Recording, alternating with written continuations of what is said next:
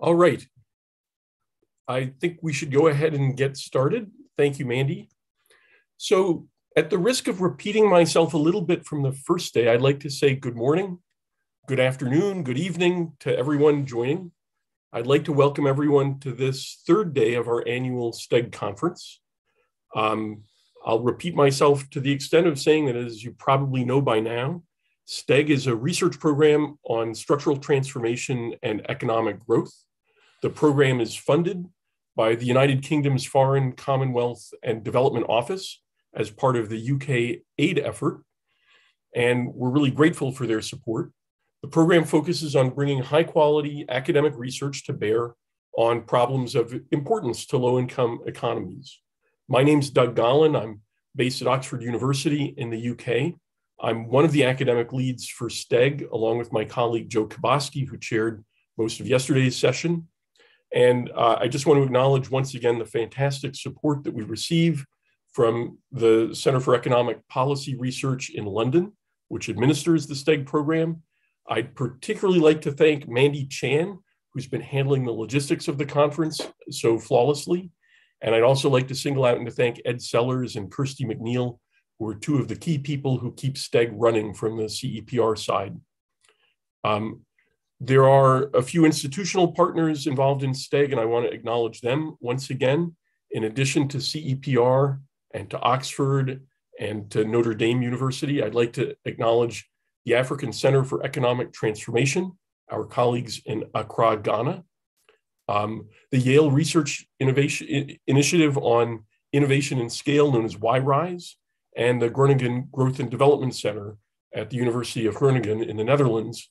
And I just want to thank again our colleagues and partners there for their support, and also the many other colleagues who've been contributing time and effort to STEG as theme leaders, as advisors, as reviewers, as interlocutors. It's an exciting time for STEG.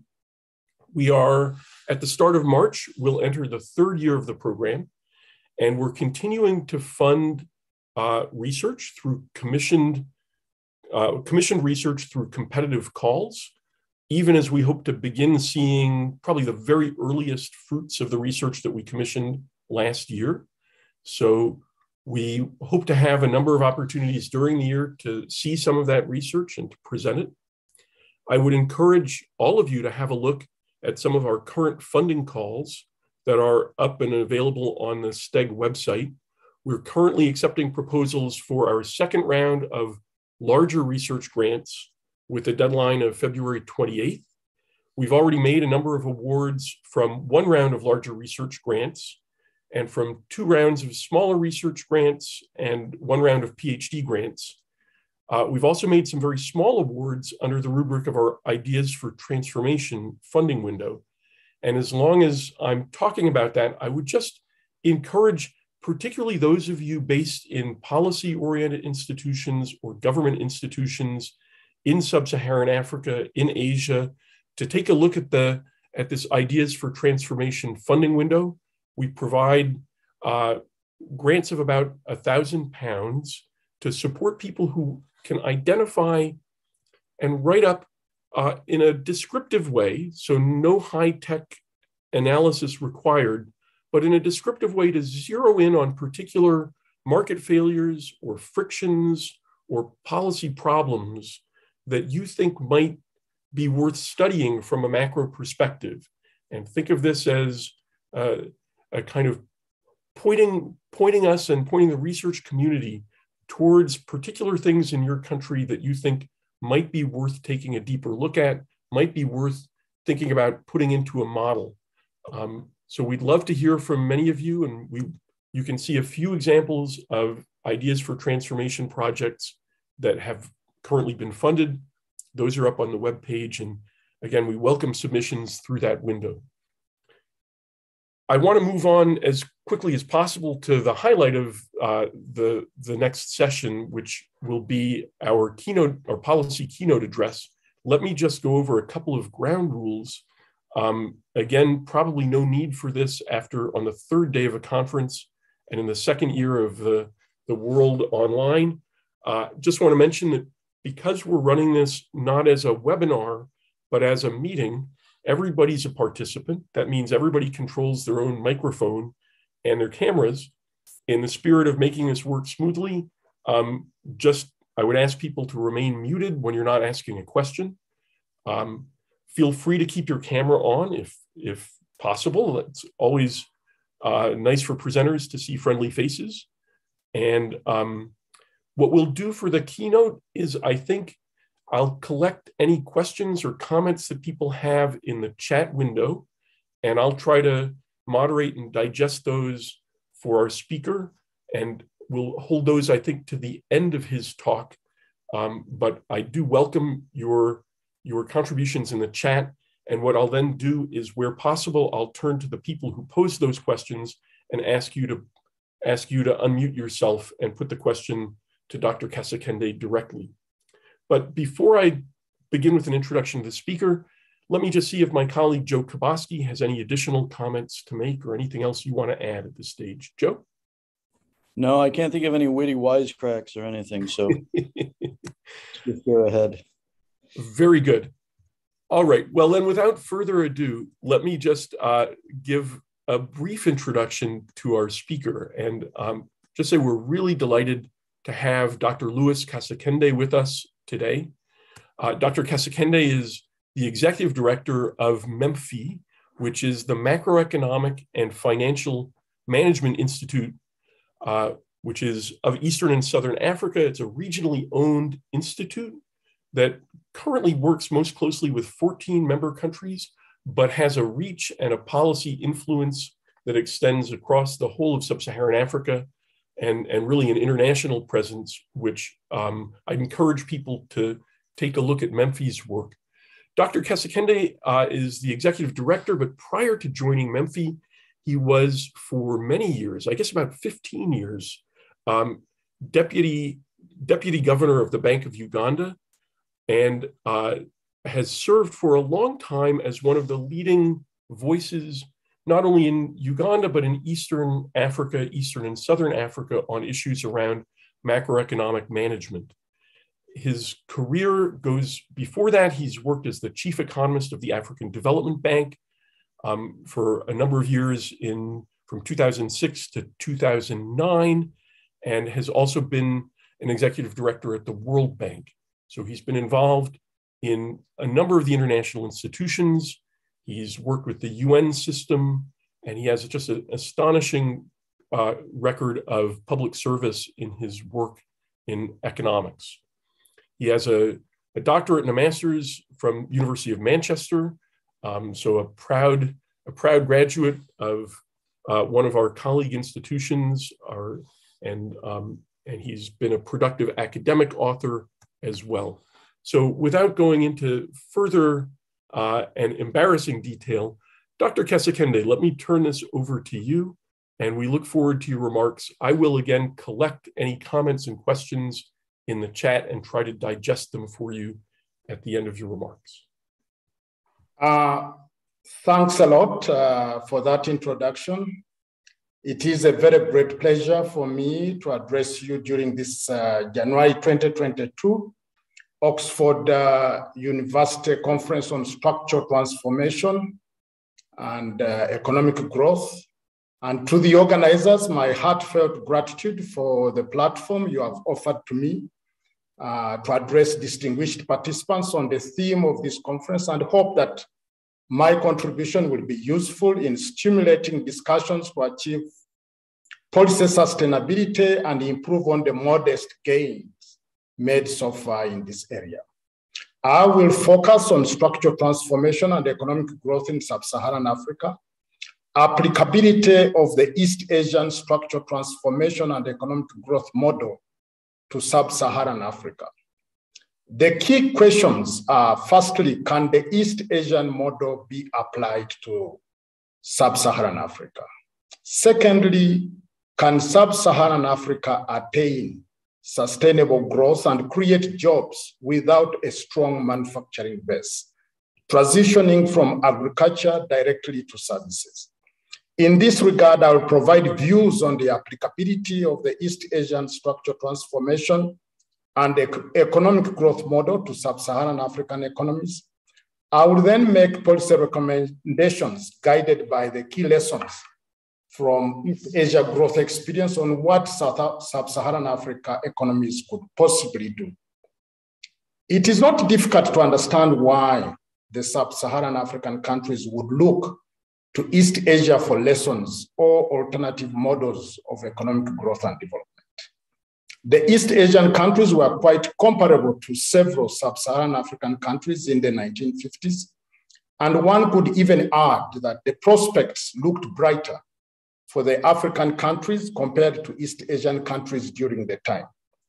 In terms of development approach, both regions began an early drive for import substitution industrialization, but diverged substantially in terms of industrial policy and performance. Since the era of structural adjustment began in Africa, roughly about 1990, although the dates at which different countries began implementing structural adjustment policies varied, according to the World Bank, 2020, per capita real GDP growth in sub-Saharan Africa has averaged 0.6% per annum. The growth performance improved slightly after 2000, but only to 1.3% per annum, registering a real GDP per capita in 2020 of 1,564, from an average of 1,000 in 1960. For instance, Ghana, Zambia, Uganda recorded average growth rates in real GDP per capita.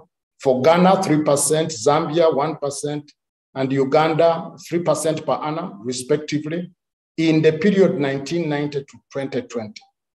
In contrast, the developing economies of East Asia and the Pacific, starting at about the same level of the average real per capita income in 1960, averaged 6.8% annual real per capita income growth during that same period, 1990 to 2020, realizing average real GDP per capita of 11,129 in 2020, that's the average, 7 times that of sub-Saharan Africa. And there are cases like Singapore with 58,000, China with 10,000, and Japan 34,000 in 2020.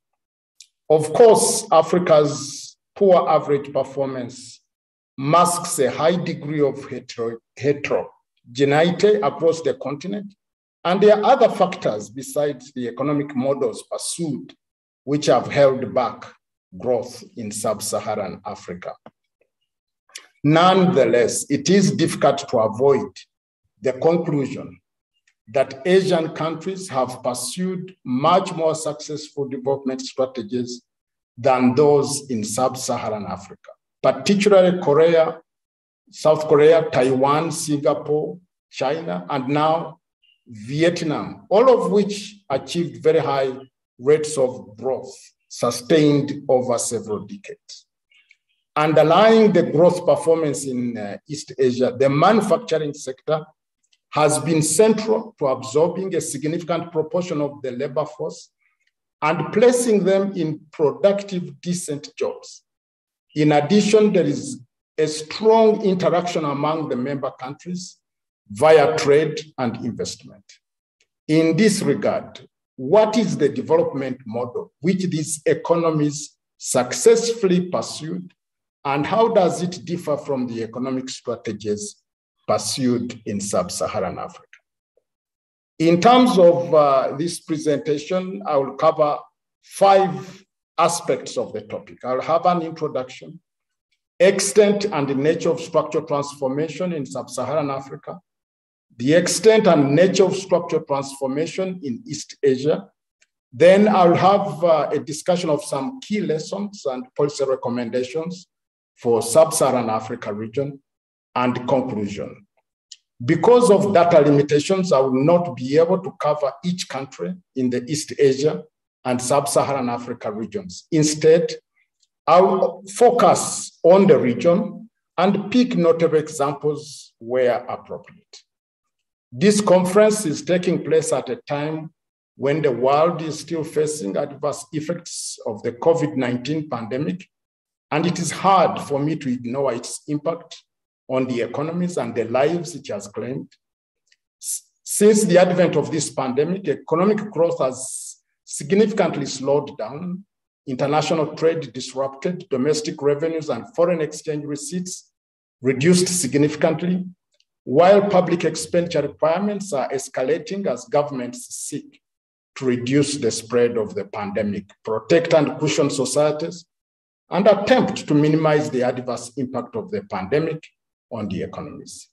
In relation to the topic of discussion today, it is worth noting that structural transformation is going to be derailed by COVID-19, thus putting more pressure on the sub-Saharan African countries, most of whom have not been registering good progress. So I move on to the section that deals with structural transformation and growth in sub-Saharan Africa. To a large extent, historical, economic, social, and political experiences of sub-Saharan Africa are determinants of its current and future economic development. According to Page 2012, externally imposed structural adjustment programs and reform initiatives of the 1980s, 1990s failed to promote productivity, labor employment, and poverty reduction in sub-Saharan Africa. The pursuit of these structural adjustment programs focused a lot on re-establishing macroeconomic stability and liberalization of markets, especially for trade, foreign exchange, and finance. There has been limited attempt to use the real exchange rate as a policy tool to promote international competitiveness and trade. Equally, countries have made limited use of government support for industry and any systematic effort to change the structure of production. These sentiments have been expressed by many others. Hang Jun Chang expressed them in 2018 and Justin Lin also in 2011, to name a few. The above statements mask differences in policies and outcomes across Africa. And indeed, there are other factors beyond economic models pursued, such as the lack of industry-oriented capacity building initiatives, including the transfer of know-how as part of the structural adjustment programs. For example, in Ethiopia, under the government led by the late Meles Zenawi, there was a systematic effort to promote investment in labor-intensive manufacturing for export by offering incentives to mainly foreign investors. Similarly, Uganda has started promoting industrialization using a similar model, and this has been covered by Gobi. To support the move, Uganda's industrial policy is back on the government of Uganda's development agenda. The government has combined providing subsidies directed at individual firms with an investment in key infrastructure, including electricity, roads, optic fiber backbone for internet, more recently the rail line, and setting up industrial parks in support to economic activities in general and industrialization in particular. There are signs of a positive response to these policies with a marked growth in manufacturing companies, despite challenges to do with planning and the manner in which industrialization should be done. Notwithstanding efforts being made for most countries in sub-Saharan Africa, the manufacturing sector has not supported structural transformation of the economies. Evidence shows that as of 2020, 23 sub-Saharan African countries are classified by the World Bank under low-income countries, and 50 of them are further classified as fragile and conflict-affected. 16 are classified under lower middle-income economies, 6 under upper middle-income economies, and only 1 under the high-income economies, and that is Seychelles. Under all these groups, there are sub-Saharan African countries which are resource-rich. These include Nigeria, Angola, Equatorial Guinea, Tanzania, Zambia, Botswana, and the DRC, the Democratic Republic of Congo. The resource-rich countries have pursued very varied growth strategies where commodity booms have propelled growth, while slumps have had adverse effects on these economies. Notably, natural resource focus has delayed economic diversification in some countries to the extent that lack of diversification in sub-Saharan Africa has been largely driven by countries with abundant natural resources. During the earlier decades until 1980, economic development in sub-Saharan Africa has been sporadic and only moderate, with an annual average GDP growth rate of less than 2% per annum, which is well below the average of 4%. Slow growth rates in sub-Saharan Africa were especially evident in manufacturing and services sector, while agriculture was largely of a subsistence nature and did not benefit from technological transformation. This, to a great extent, accounts for the poor performance of a majority of countries. In addition, the region was characterized by periods of sustained political instability, strict trade barriers and market regulation, weak infrastructure development, prolonged conflicts, and macroeconomic distortions. Between 1980 and 2020, some of the sub-Saharan African countries, Uganda, Tanzania, Ghana, Mauritius, and Kenya, as examples, started designing and implementing economic policies to accelerate growth of sectors with high value added per worker as strategies for structural change. With considerable divergence in growth experience, the sub-Saharan African region started registering annual average growth rates of about 4%. This period has been referred to in several publications as the booming spell for sub-Saharan Africa, characterized by declining poverty, an emerging middle class, democratization, urbanization, thriving construction industry, an expanding services sector, and an ever-increasing exports of raw materials, partly because of a strong increase in international commodity prices. So we need now to look at the extent and nature of structural transformation during this long period. Sub-Saharan Africa has followed a singular pattern of structural change where resource allocation favored one sector at the expense of the other, while focus has shifted to services and manufacturing. Agriculture has been the mainstay of most economies. The important role of agricultural sector in contributing to food security and the economy generally is reflected in the prioritization in the development agenda. The Comprehensive African Agricultural Development Program, CADIP, is an integral part of the new Partnership for Africa's Development, NEPAD, and the sector's prominence in the region is evident in its contribution to total GDP, which is generally high in the global context.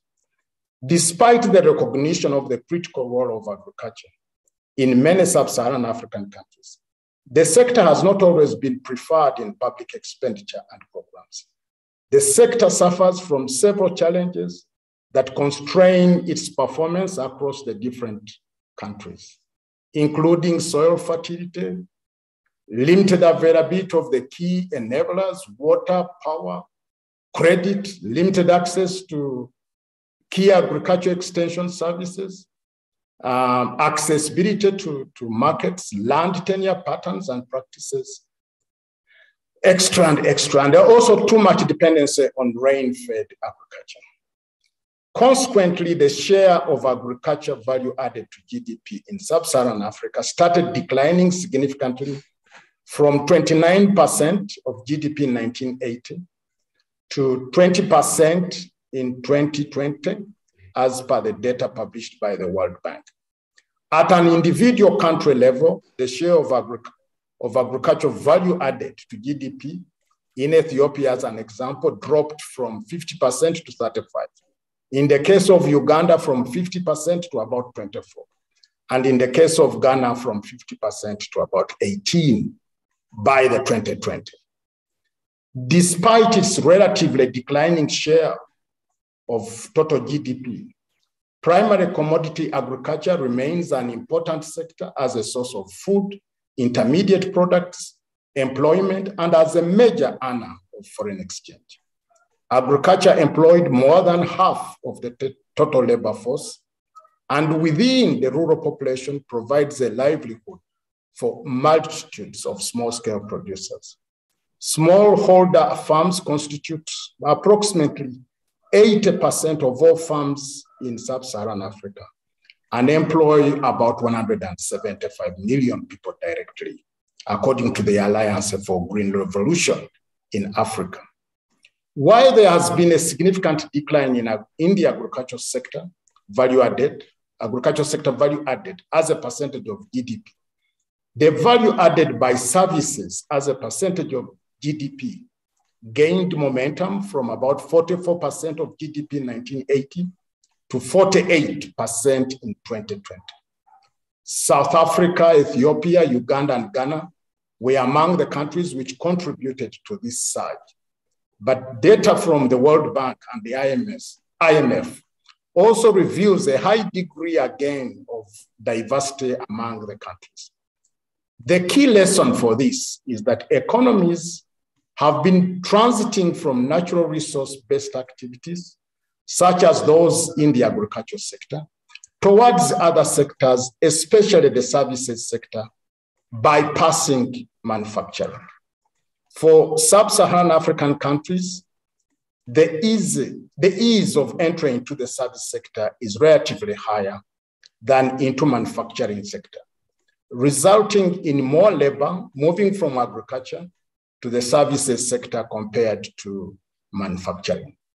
Much of the services sector is also informal, with less requirements than manufacturing.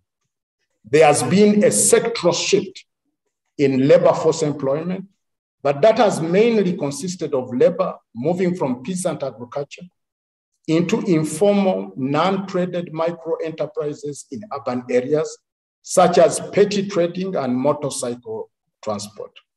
Labor productivity in the informal, non-traded micro enterprises is low and lacking in dynamism. These sectors cannot be the drivers of growth in a high growth economy. Now, be it in terms of employment and value added GDP, manufacturing has never really flourished in much of sub-Saharan Africa. The average number of people employed in manufacturing industry has been rather flat at slightly over 10% of the total labor employment and shows no sign of improvement between 1991 and 2019. The modern industries which operate in sub-Saharan Africa, such as minerals and fuel, telecommunications and finance, employ a very small fraction of the labor force.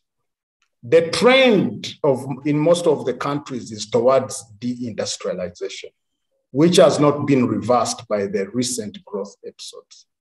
The main contributing factors include business environment uncertainties, tight competition from imports, the high labor costs, energy deficiencies, inadequate transport infrastructure, and poorly functioning credit markets. So despite recent improvements in the business climate, few countries in sub-Saharan Africa offer attractive conditions for manufacturing investment compared to alternative locations, such as those in East Asia. In May of 2000, the African Growth and Opportunity Act, AGOA, was launched. The act provided eligible sub-Saharan African countries with duty-free access to the US market for over 1,800 products, in addition to more than 5,000 products that are eligible for duty-free access under the Generalized System of Preferences program. Many researchers postulated that AGOA would provide the much needed support to the manufacturing sector in sub-Saharan Africa and focus the region to export-led economic growth policies. Backed by the introduction of AGOA between 2000 and 2020, the average share of manufacturing as a percentage of GDP for sub-Saharan Africa was 11% per annum, 1 percentage point increase from historical trends. The increase in manufacturing as a share of GDP was most noticeable in a few sub-Saharan African countries like Uganda and Lesotho. But it also dropped for some others like Nigeria, Ghana, Zambia, and Kenya. So in practice, the expectation that AGOA would spur manufacturing growth has not been met. However, in response to the AGOA initiatives, most countries in sub-Saharan African region, among them Lesotho, Eswatini, Zambia, Zimbabwe, Ghana, embarked on strategies to ensure that mediating factors are in place. These include government policies related to promotion of foreign direct investment and trade, labor markets, systems of learning and innovation, finance, taxation, as well as other infrastructure support to ensure that domestic firms competed. So notwithstanding increased movement into services sector, the aspect of the productivity of services sector is still under scrutiny as this sector is considered generally unproductive with limited backward and forward linkages as compared to manufacturing. Countries that have achieved growth and development without factories and through services are too scarce and peculiar to serve as role models. However, given technical progress in services and lack of credible alternatives in manufacturing in sub-Saharan Africa, the question of which way to go remains open. The long-term impact of structure adjustment policies in sub-Saharan Africa is mixed. The better performing economies, mainly those which have implemented economic policies consistently and avoided civil strife, have improved their economic performance. Macroeconomic stability has greatly improved in the era of structure adjustment. Long-term real per capita growth rates have been positive, and the living standards of the population have gradually risen alongside other aspects of human welfare, such as health. What structure adjustment policies have failed to achieve in sub-Saharan Africa is any sort of meaningful structural transformation of the economic structures. So unlike in the fast-growing economies of Asia, labor in sub-Saharan Africa has not shifted out of low productivity, informal employment into high productivity, formal sector, modern industries. But it's not altogether surprising that structure adjustment programs in sub-Saharan Africa failed to bring about structural transformation. Structural adjustment policies prioritize liberalized markets so that market price signals determine resource allocation. Market signals provide incentives for incremental changes, but they can prevent more fundamental changes needed for structural transformation. They generally do not give strong signals to the private sector to invest in new industries or undertake quantitative leaps in technology.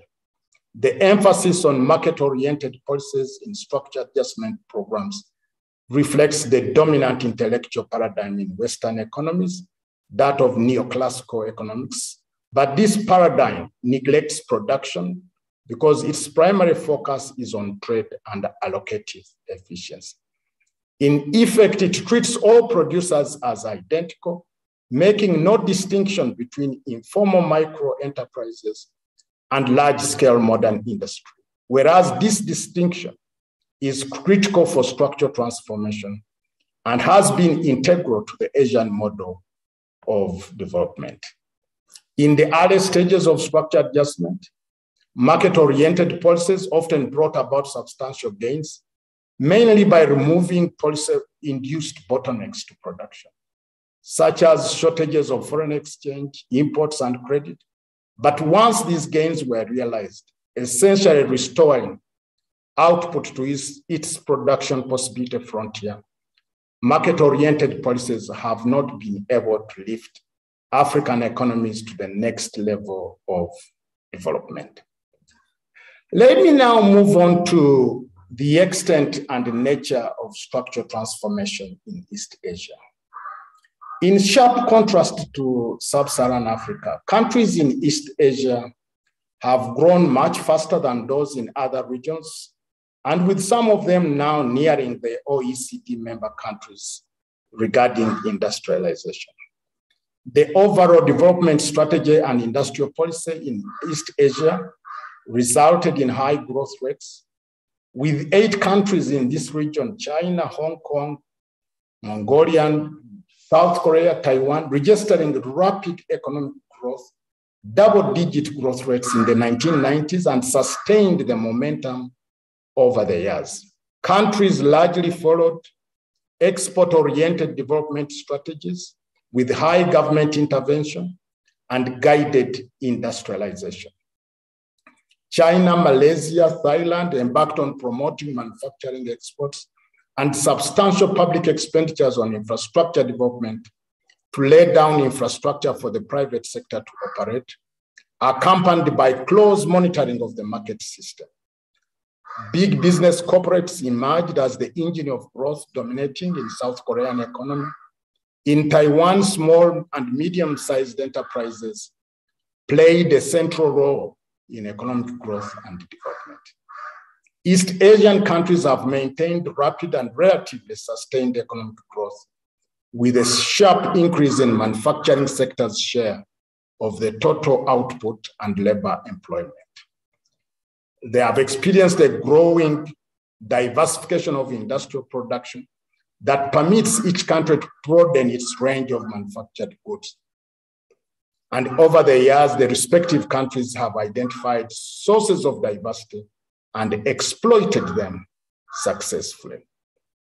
In terms of structural transformation, the distinct regional characteristics of East Asia include the following, among others. The region went through basic economic structure changes with complementary rather than competing economic structures. All the countries initially focused on technologically simple labor-intensive goods like clothing, toys, and processed foods. This stage facilitated technology transfer. However, the speed of graduation from these types of industries varied across the respective countries. Moves into a range of more capital-intensive, technologically sophisticated items were always initiated by the 4 first-tier newly industrializing economies, thereby vacating export markets that were filled by the second-tier group. The region made optimum use of comparative advantage with specialization by respective economies. Dynamism of technological upgrading followed that of the leading economies, which characterized the industrial development process. And agriculture in most of these East Asian countries accounts for less than 15% of their respective GDP. So what are the key lessons and policy recommendations for the Sub-Saharan African region? If Sub-Saharan Africa is to achieve structural transformation, a change in economic strategy appears necessary. Simply continuing with the same policies implemented over the last 3 decades is unlikely to bring about better results in the future. So could Sub-Saharan Africa achieve structural transformation by adopting all or part of the Asian model? It seems unrealistic for Sub-Saharan Africa to be able to reproduce the success of the Asian tigers in developing labor-intensive, export-oriented manufacturing industries as the engine of economic growth. The labor costs in African manufacturing are much higher than in the Asian economies with comparable per capita income levels.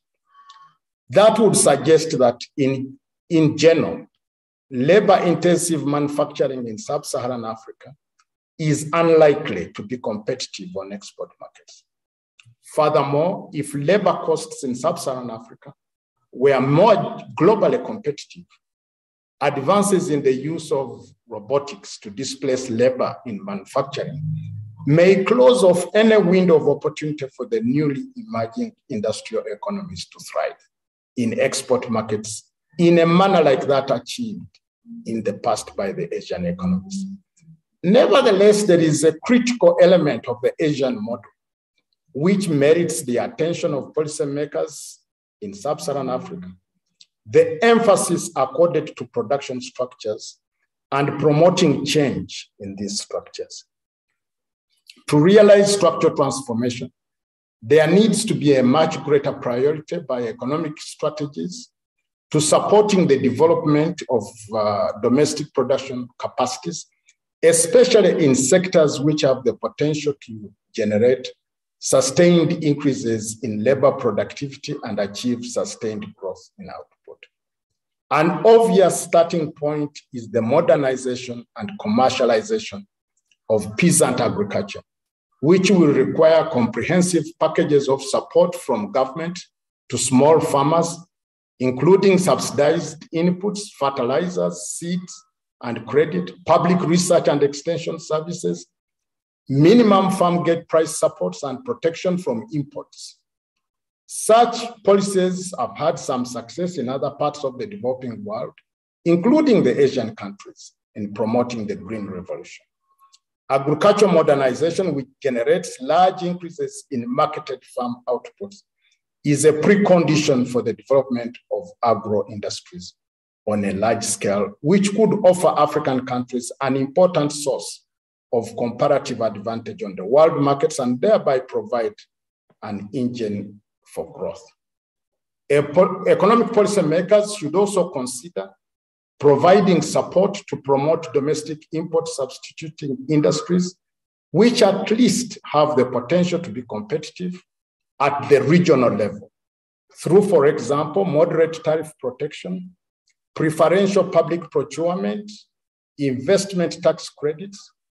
However, such support should be provided at the regional level through regional economic communities, because individual national economies are mostly too small to enable import substituting farms to reach optimal economies of scale or to allow meaningful competition in the domestic market.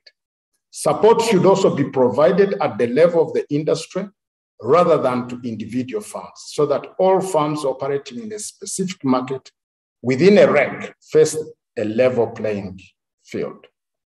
Sub-Saharan Africa should also explore ways to intensify intra-Sub-Saharan African trade and maximize opportunities offered by the African Continental Free Trade Area, while remaining open to the rest of the world. There are also 5 major regional trade agreements initiatives which show potential and willingness to unite within Sub-Saharan Africa. They include the West African Economic and Monetary Union, Central African Economic and Monetary Community, the SAPU, South African Customs Union, COMESA, the Common Market for Eastern and Southern Africa, and the Eastern African Community. There is a delicate balance to be maintained between providing support to targeted industries and ensuring that all farms within these industries remain subject to competitive pressures. While earlier views are that only the manufacturing sector can drive convergence, given that services show low productivity, weak growth, and lack of convergence, contrary, recent evidence suggests that productivity converges in several services industries, and that Sub-Saharan Africa's performance in key sectors such as transport, energy, and telecommunications gives grounds for optimism regarding the services sector in Sub-Saharan Africa. All the policies discussed above, whether for agriculture or industry, will need to be implemented systematically and consistently over the long term, because structural change is a long-term project. Critical to the implementation of these policies is the need to strengthen institutions and for Sub-Saharan Africa to address governance issues that may introduce distortions and constrain individual countries or regions in attaining the full benefits of structural policies. So in conclusion, given the past and the current trends in economic growth and structural transformation in sub-Saharan Africa and East Asia, as well as the differences in strategy, a radical reappraisal of the merit of market-oriented policies in sub-Saharan Africa is warranted. While it is not feasible to replicate the Asian model of development in its entirety in sub-Saharan Africa, key components of that model, notably providing public support to domestic producers at the industry-wide level on a sustained and consistent basis, and a careful balance between market and government, deserves serious consideration. Given the current cross-country differences among the countries in terms of approach and status of development, it is unlikely that sub-Saharan Africa can, in the short term, have most of the countries unifying or harmonizing their approaches to development. I thank you for listening to me. Thank you so very much, Dr. Kasekende, for a really interesting and thought-provoking talk. We've got quite a bit of time for discussion. There are questions being entered into the meeting chat, and I'll try to get to a number of those in a minute. I wonder if I can abuse the chair's privilege and maybe ask you just first to comment on where your views seem to sit relative to the broader policy conversations that are taking place in African governments, in international institutions, where I suspect that the commitment to replicating the East Asian model retains a lot of support. I tend to hear policymakers talk still about reproducing the East Asian experience, and your, I would say, guarded skepticism towards the applicability, the direct applicability, shall I say, of that model. I wonder if how you see that message being received, and how you feel that the conversation is taking shape within the region. I think, well, the discussion is good, and you can always draw lessons, especially from a very successful experience in East Asia. But I would hasten to add that let us not just go and pick the model from East Asia and try to replicate it in Africa. The times have changed a lot. Individual countries since 1990 have gone through policy episodes, and it would require rolling back. So what I've said in this presentation is, can we pick certain aspects of that model that would be applicable to our situation? I think we can achieve a lot from regionalism in Africa. If we can implement the tariff and non-tariff elements of regionalism, it has shown that it can be a very powerful tool. Take the case of East African Community. And if you go through the manufactured exports of Tanzania or even Uganda, you will see that most of the markets are in East African region, coming out as benefits from implementing the provisions of the East African Community.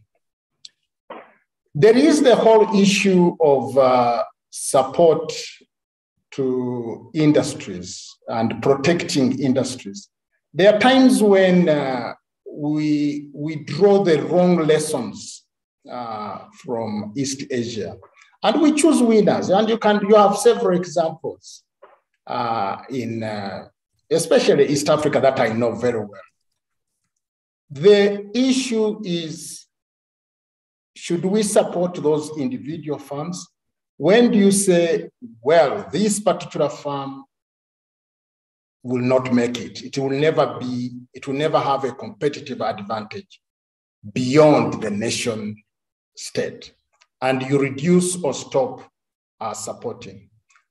That's why in the presentation I've said it would be better, given even the level of governance in this region, to have support to industries, not individual funds, but let it be to industries. And I've gone even a further step. Is it possible to have this support at a regional level? Can we negotiate and come to some position of supporting these industries at a regional level? My third point on the issue of the real exchange rate, it is highly unlikely that the countries in sub-Saharan Africa will ever use the real exchange rate to gain a competitive advantage, given the models that they are using now in macroeconomic management. So that's my initial reaction. Let us not just pick the model and try to replicate it in Africa. Let us be selective. Let us look at the elements that can work. Thanks, that's great. Hagen has a couple of questions, or at least one question, I think, that I'll ask him to unmute and put to you directly. Yes, thank you, Doug. If you allow me, I think I have two questions in total. But first of all, I think that was a wonderful presentation. Thank you very much. So the first question would be, I would ask you to expand a bit on the role of trade, especially focusing on the trade outside of sub-Saharan Africa. So now you mentioned the regional trade agreements, but if we are thinking about the expansion of formal large firms in sub-Saharan Africa, which are really the very productive jobs that create a lot of value added for economies, in the long run, my impression is that sub-Saharan Africa would need to substitute some of the manufacturing imports that they're gaining, or like the goods that they're importing from Asia, for instance, and be able to produce them themselves. Do you think that might be a realistic policy concept, that African economies might be competitive enough in terms of skill, in terms of production technologies available to in the long run follow such a policy? And the second question, very shortly, you put a high emphasis on heterogeneity within sub-Saharan African countries, which I liked a lot. But then when you talked about industrialization, you very broadly spoke for all sub-Saharan African countries that they're stagnating at around 10% employment or value added per GDP. But don't you think that there are quite some countries like Ghana, Kenya, Ethiopia, even Senegal, that recently achieved quite some industrializations, quite some gains in manufacturing employment, and that it might be a bit premature to just say that industrialization in sub-Saharan Africa is policy that shouldn't be followed? Thank you. Can I just at least correct maybe an impression that countries should not support industrialization? I mean, if that is the impression from this presentation, I think that's not the case. I have said at the same time that the experience of Africa has not been very good.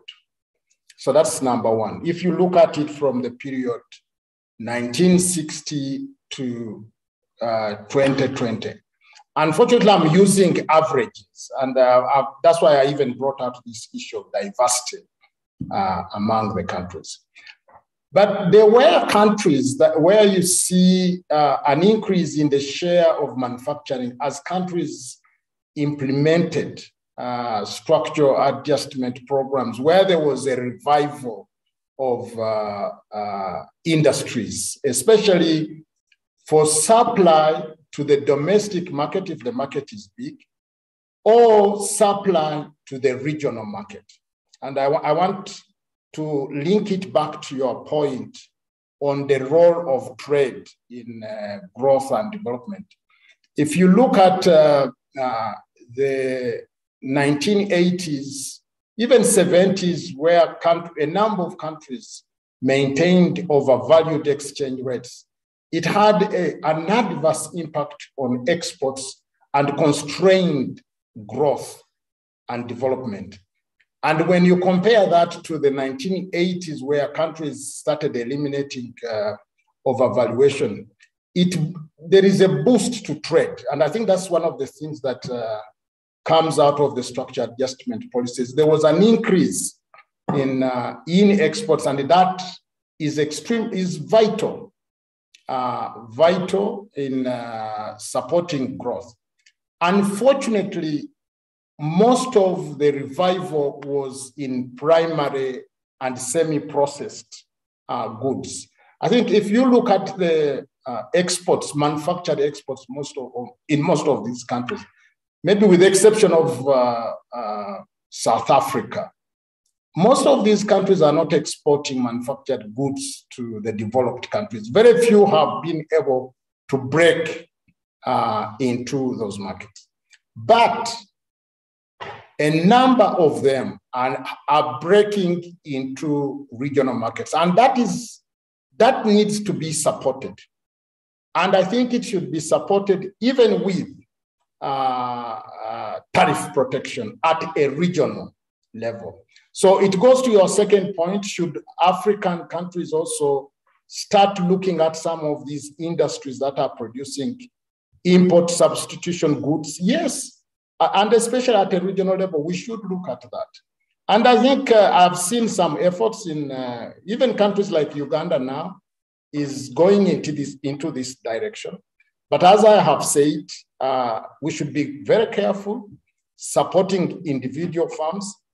We need to be very careful with the governance issues that are associated with choosing winners that need also to be addressed. So Thank you very much.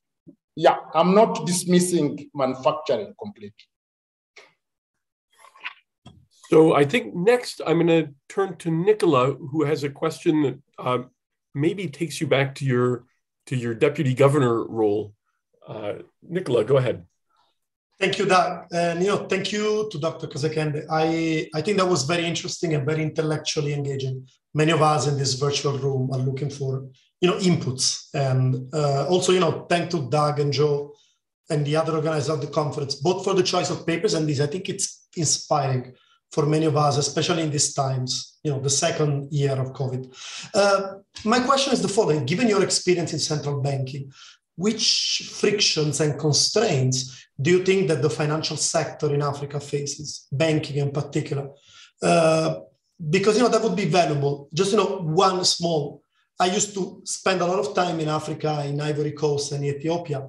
And for example, central bankers used to complain about long-term finance and the lack of long-term finance, blaming bankers. But bankers were complaining about the fact that, discount window facilities are missing, interbank markets are missing, the deposits are very volatile. And so they are unable to supply this long-term finance. That was very inspiring for me, for other colleagues to study these topics, to study interbank markets. I mean, from your experience, what should we study? It is going to be a number of areas. Definitely where a number of the countries have started, I think is very good.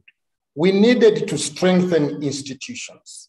I think for a number of institutions, especially during the 80s, we had a number of institutions that were weak and were tolerated by the regulatory system. So the starting point is you strengthen institutions, you strengthen regulation. So that is number one. And you have institutions that are well capitalized. And it will only be well capitalized, well-run institutions that will support a credit system in any country. So that's number one. The second one is the structure of the deposits in a number of these countries. If you look at the structure of deposits, most of the deposits are demand deposits. You rarely see medium long-term deposits. And it constrains intermediation within the banking system. And it becomes extremely difficult for banks to support long-term financing using such highly volatile. But I'm not saying that 10 years on this, so I sympathize a lot. That took a while. The other issue is the one of risk assessment within individual institutions, which can be addressed through training, through partnerships. But there is also the whole issue of moving very fast to the regulatory standards coming out of BIS, where the amount of capital that institutions need to hold is very substantial, and the way you are classifying non-performing loans, it ends up imposing very heavy costs on the institutions. And you find that the intermediation costs are very high. I'll give you examples. Take the case of Uganda. I can use Uganda because I was in Uganda for some time. We have inflation of about 5%. And you find that medium long-term loans are at about 15%. So 17. 10%, and it is extremely difficult. So then what should we do? I've always argued that countries need to support the development banks where elements of subsidy can be provided, and government can provide deposits, government deposits or credit lines. So that's one. But the development banks must be efficiently run. I don't want development banks that are an extension of the Ministry of Finance, where development banks are there to dispense instructions from the Ministry of... So independence. Well, independence is very critical, but also capacity to assess risks within the development banks. So start with regulation. If you ask me a starting point, it is extremely difficult having a banking system where the central bank on a daily basis, on a monthly basis, annual basis, is bailing out financial institutions. That's extremely valuable. Thank you very much. Thanks very much. Emmanuel, I think you've got the next question in line.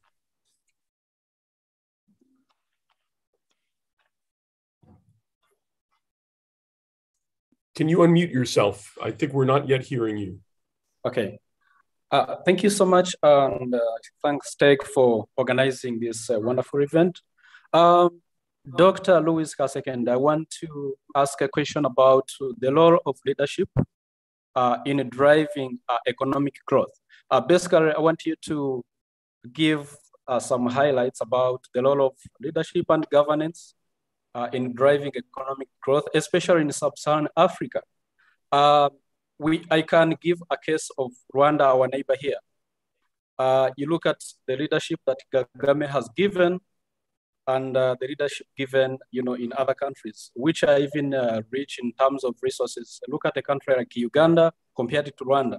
But then we seem to be struggling, and you see a lot of, emphasis putting in non-priority sectors in terms of expenditures. For example, the president,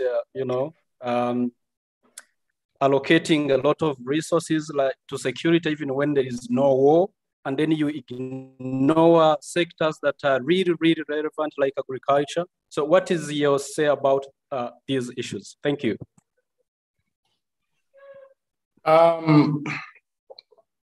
Leadership is very critical for any economy. It is from the leadership that you will get policies. It is from leadership that will provide signals for the private sector to make decisions. If the private sector cannot make a proper risk assessment, if the leadership cannot provide that information for the private sector to make the correct risk assessment and decisions, we shall end up having short-term investments. People will not take risks to invest in a country over a longer horizon. So that's number one. But I think also it is going to come from leadership to strengthen institutions that relate with the private sector, institutions that are responsible for regulation. If we don't develop those institutions, then it is going to be extremely difficult having medium to long-term investments.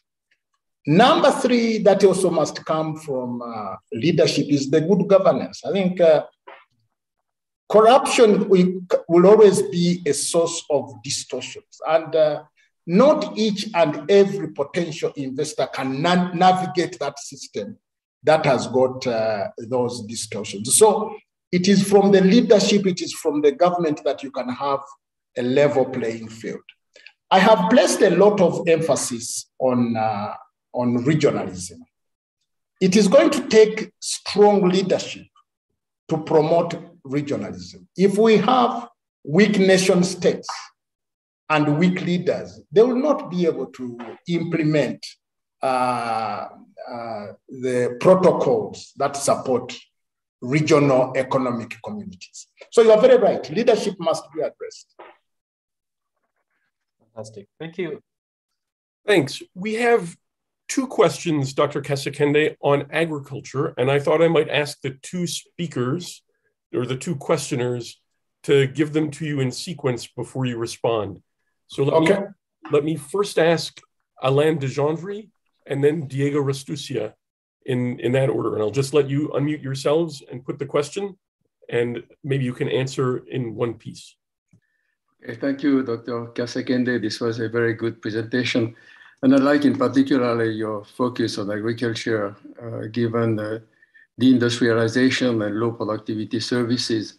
We heard yesterday from Nancy Benjamin that much of the structural transformation ends up in informal sector firms that do not contribute much to productivity in the industrial service environment. But I was wondering if the effort towards agriculture should be reconsidered instead of being focused on the supply side, namely green revolution, a green revolution for Africa, raising productivity in staple foods, towards a much more demand-driven approach where we build value chains and we make sure that we start from demand as it exists in the urban environment. Doug has done important work showing that the agriculture does not really match quite often the demand in the urban environment. And as a consequence, we see a rapid rise in imports. So the emphasis would be much more towards value chain development and using the value chains as an engine of modernization of smallholder farmers in response to demand that would be promoted by value chain development. So I would like to hear your thoughts about this. Thank you. Diego? Yeah, thanks, Doug. Very quickly, as you pointed out, the productivity growth in agriculture is very important for structural transformation in Africa. And I just was wondering what you thought about the academic work that has been emphasizing land consolidation, increases in farm size, in aiding productivity growth, and in particular, especially as a policymaker, the role that land markets can play in guiding this land relocation, given that severe constraints, institutional constraints on land markets in Africa. Thank you. Dr. Kasekende. Yes, very interesting questions. On the first one, where demand would provide the information to the farmers, I think the problem that I see is that the producers are very small. You need to organize them to be able to negotiate the prices. You need to organize them maybe in cooperatives so that they can relate to these sources of demand. I have some examples. There are contract farmers in Uganda, be it in sugarcane, we've had cases of even tobacco, where we've had contract farmers, and the buyer is so powerful that the farmers would be exposed if they are not an organized group of farmers. We've had some success stories in contract farming, but you need some regulatory environment to manage this relationship between the buyer and the supplier. So that's number one. But the other one I have is where certain companies that were going to export goods did also use contract farmers. And I think for reasons associated with the markets that they had obtained, they did not come back to the farmers to buy the produce. Now, the farmer has already invested heavily in the produce, and in most cases, that produce does not have a domestic market.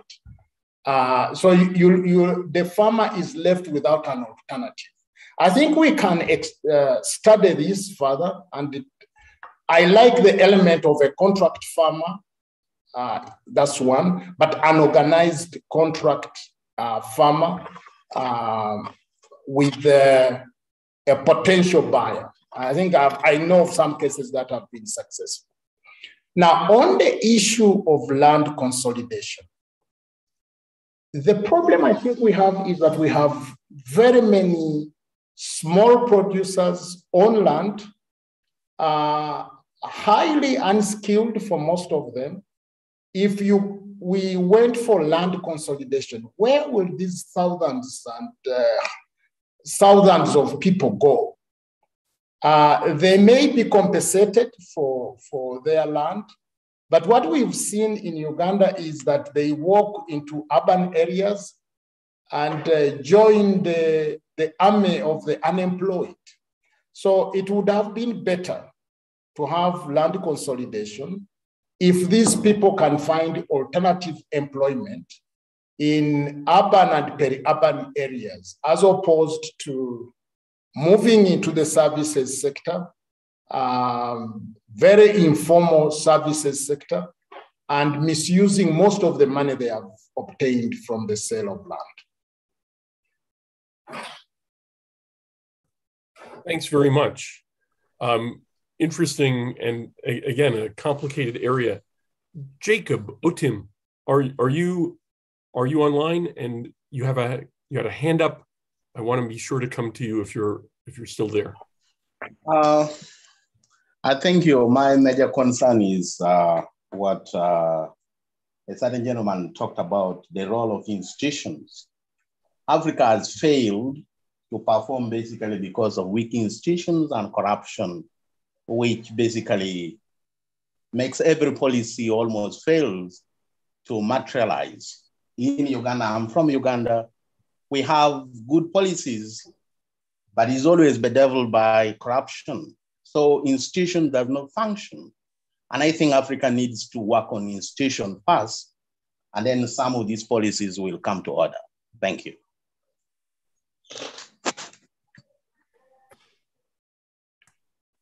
The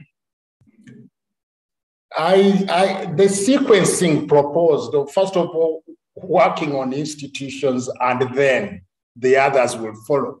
I think it is also too risky. Let us take a multi-pronged approach. Issues of institutions, getting the politics right, will take some time.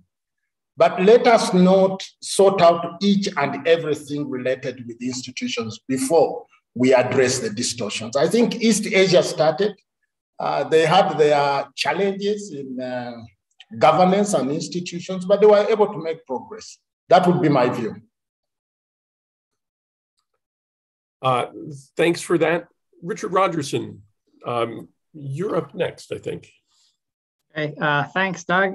Thank you very much for the presentation. In the presentation, you mentioned relatively high labor costs in Africa, and I just wanted to ask you to kind of talk a bit more about what you think the drivers of that are, what to do about it, et cetera. So just kind of open-ended to get you to talk more about that.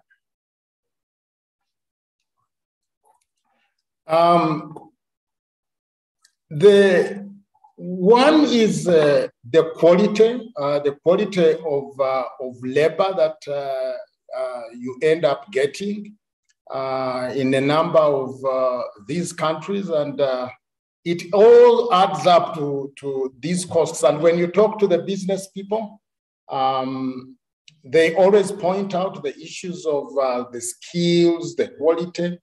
And one of the things that we need to do as Africa, which may not necessarily reduce actually the cost, but at least we need to do a lot of the skilling of this labor so that the productivity can become higher from the same level of labor units that you are using.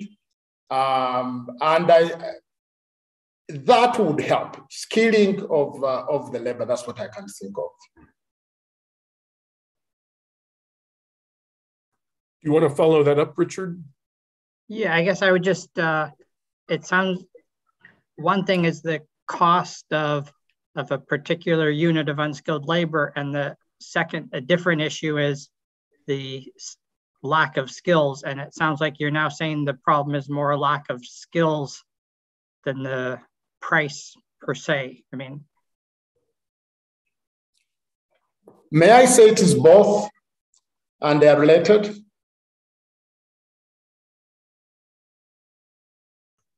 Sure. Obviously, if there's a shortage of skills, that will affect the price of those skills. But I guess you're contrasting the situation in Africa with, situation in several East Asian countries going years back, and you're saying that comparison, the Africa today has a skill shortage relative to countries in Asia 30 or 35 years ago? Okay, that is one. But the other issue I think I've mentioned is the cost for that unit of labor. So it is the skills, yes, and the cost. The literature that I have read on this particular issue is that for some of the countries in Asia, the labor unit costs at the same level of development were lower than what you get in Africa.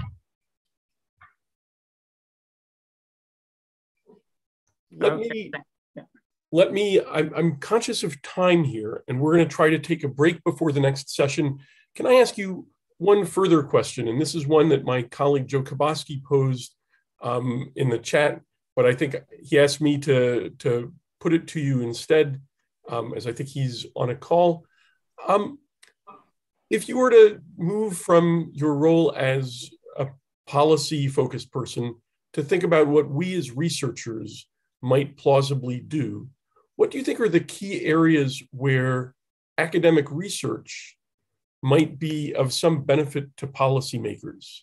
Is there some set of research questions where you think the evidence needs are great and where you think the academics in this audience might usefully provide some input into the policy discussion? I think the issue of structural adjustment policies that have been implemented by a number of countries, and the failure of those policies to be a source of structural transformation in Africa. I think that is something that we need to look at. So that's one. The second one that I think needs to be looked into is what will it take to have industrial policies in Africa, and maybe relate it with the whole issue of regionalism as a way of promoting manufactured exports. My third issue is the one of the financial sector.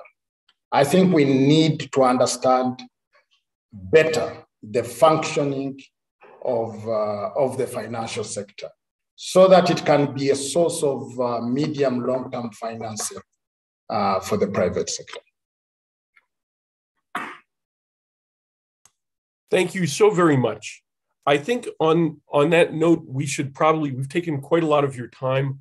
I want to thank you, Dr. Kasekende. I wonder if, in a deviation from what often happens on Zoom calls, I wonder if those in the audience who are able could actually unmute themselves and we can give you an actual out loud round of applause. So please join me in applauding Dr. Kasekende. Thank you. Can actually do to reproduce the experience. And thanks a lot for the invite. There are a few more questions that came up in the chat. What I'd like to do, if you don't mind, is to digest those and send them to you in an email, and perhaps we can post that along with some of the other Q&A on the website to go with the conference if you're able to. But again, my deep appreciation and sincere thanks, and again, we're very grateful. So at this point, I think we will conclude the session. We'll take a short break and we'll reconvene at hour. And I hope to see many of you, all of you, at the next session. Thanks very much. Thank you.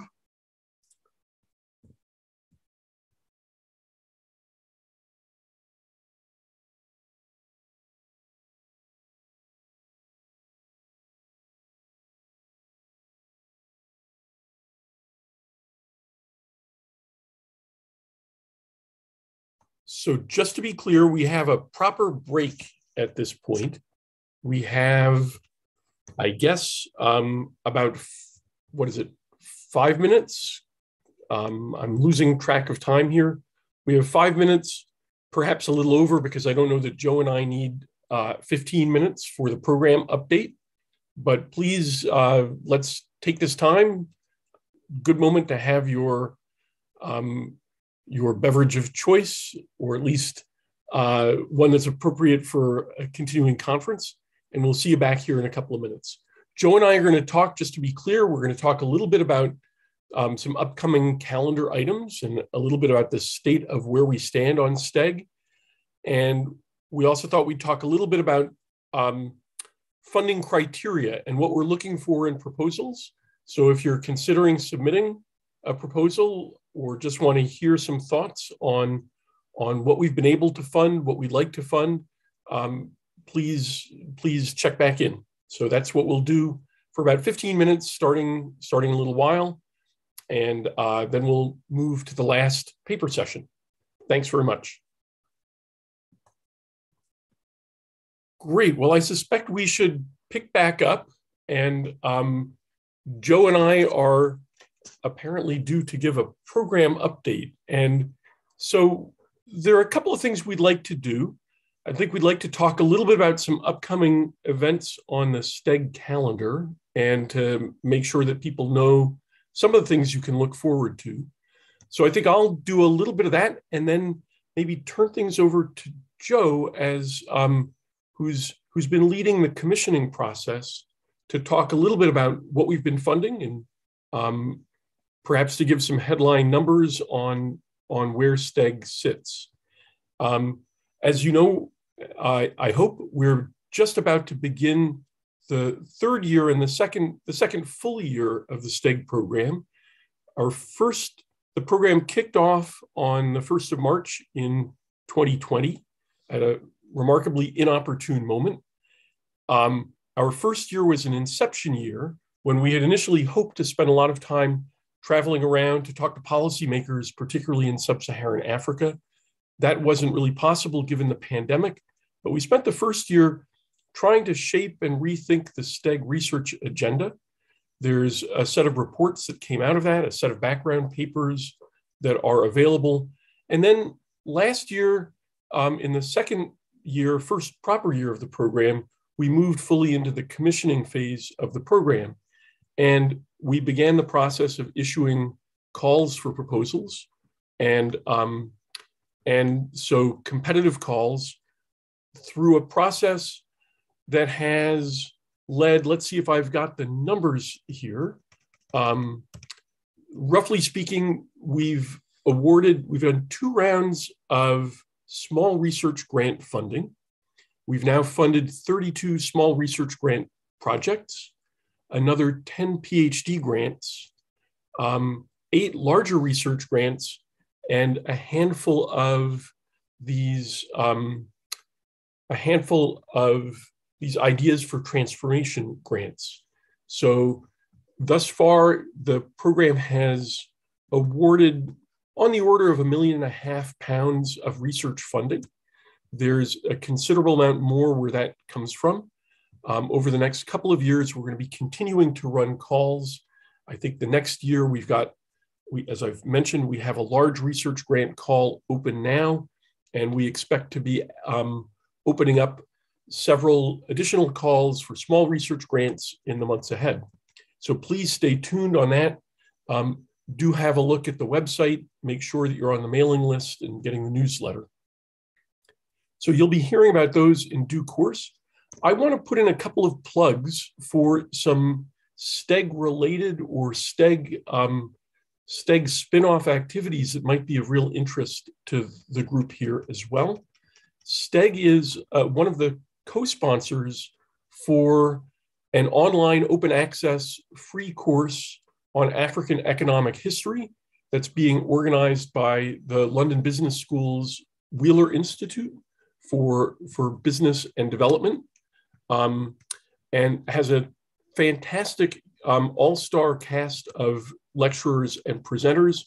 It's been widely advertised. I'm going to put a link in the chat that you can see who's involved in that, but STEG's very proud to be a co-sponsor of that, and we think that the links between African economic history and the structural transformation agenda are ones that might be of real interest to this audience.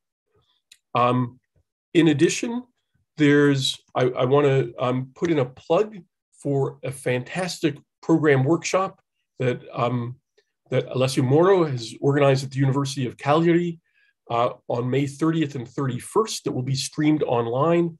The 9th workshop on structural transformation and macroeconomic dynamics, which STEG is also co-sponsoring. We're really pleased to partner with that long-running conference and just delighted to be a part of it. I'll mention also very briefly that STEG is going to be organizing we're a set of STEG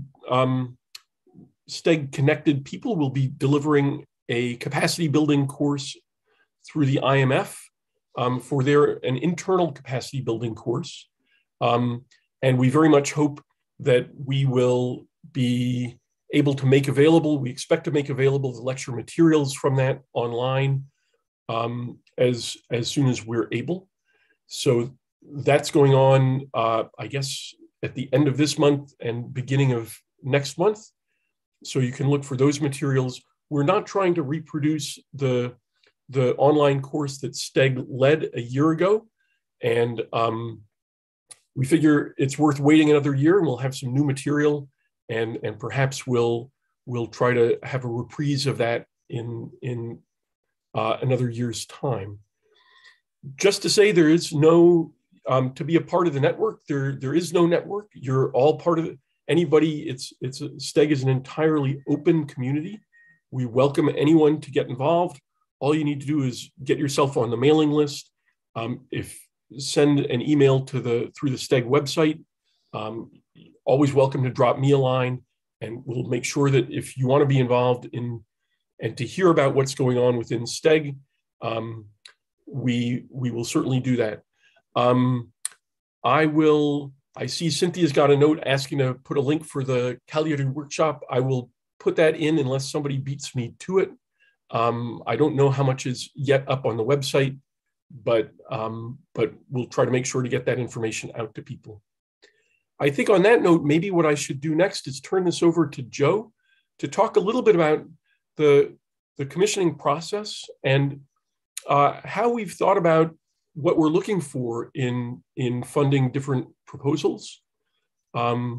It's been a learning process, I think, for all of us. But as we've gotten partway through, I think there's increasing clarity in what we're looking for in the different types of projects that we fund. It's not a monolithic and it's not a mono method program. So there's quite a diversity of things. But Joe, why don't you pick this up here? Thanks, Doug. And Doug, feel free to chime in if I missed something and if you think of something. So we have 4 vehicles for funding. We've gone through multiple rounds. Doug, you already kind of updated them on that. Is that right? Very briefly, yes. So we've had multiple rounds. The 4 vehicles we have are the small research grants, which are up to £20,000 over the course of a year. The large research grants, which can go up to £100,000 over the course of 2 years. The PhD grants, which are limited at £15,000, and those are for a year. And then what's called the I4T, the ideas for transformation, and I'll talk about those last. They're kind of in a little bit of in a class by themselves. So the review processes for these grants are different, but basically we send them out to reviewers who have a review panel, as you might expect. I think I want to stress a little bit of the criteria. First of all, the application, I would just want to encourage you all, if you have ideas, to apply. I don't think the application process is overly tedious, but I want to give you a little bit of a sense of what we're looking for and kind of what we're having maybe more challenges filling. The first thing I wanted to say is that, the emphasis of STEG is these macro development questions surrounding structural transformation and economic growth.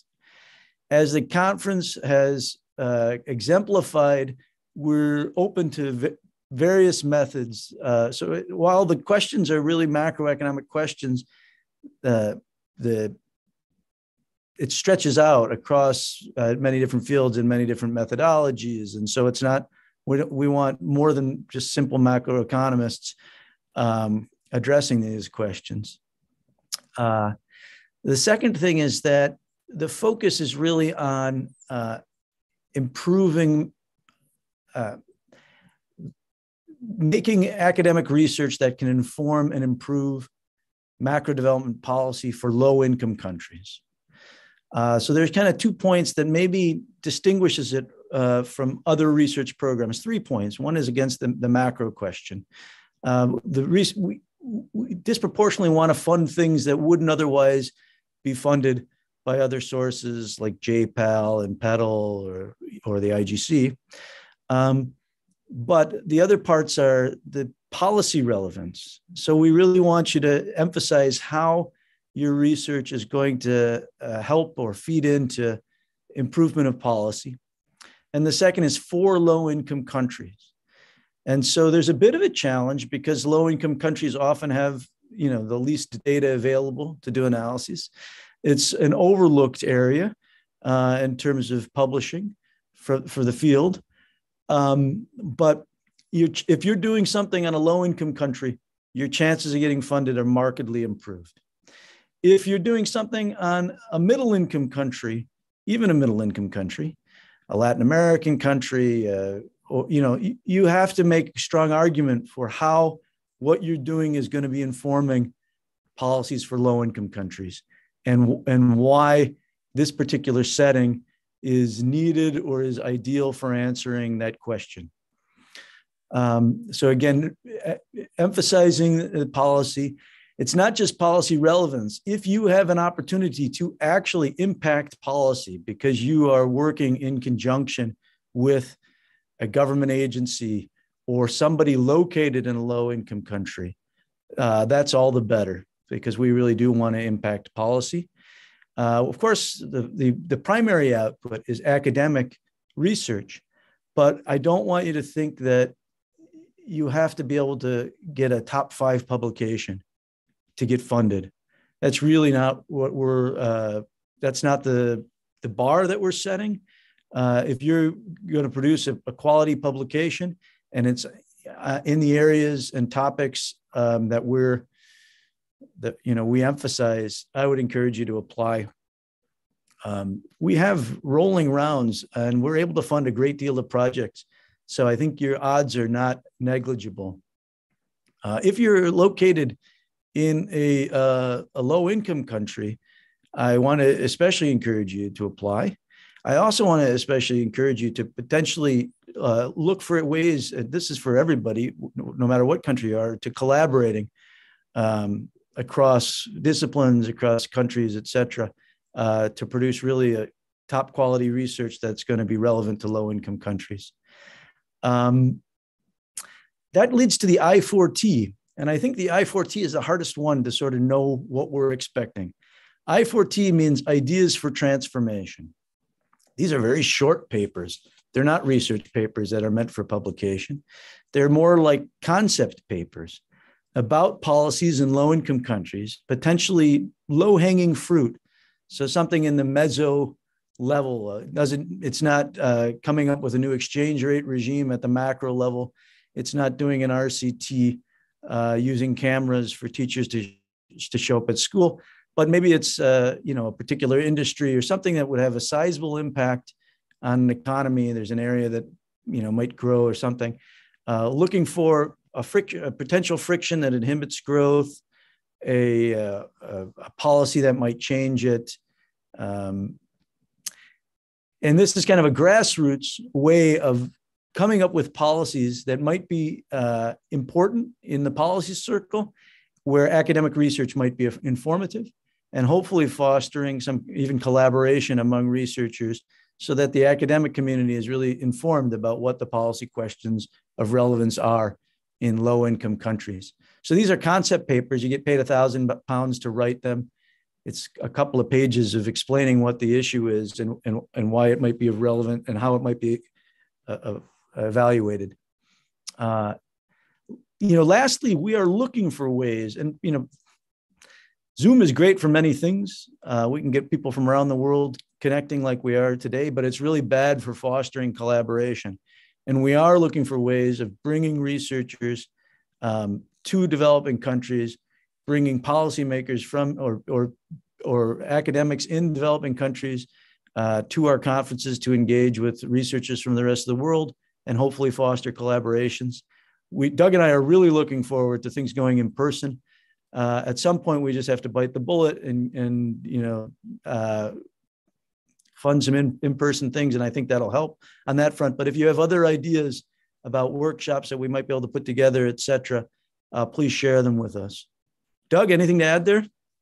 No, I would just say we're particularly keen to build the field, to expand, to bring people in who might not necessarily feel that they're well plugged into other academic networks. And so we're really looking for that kind of engagement. I think we probably ought to move on. We took more time than I expected. So rather than doing Q&A now, may I just say that if anybody has questions around funding, around what STEG is doing or where we're going, please send an email to me or to Joe, or just send an email to the general STEG email address, which I'll stick in the chat.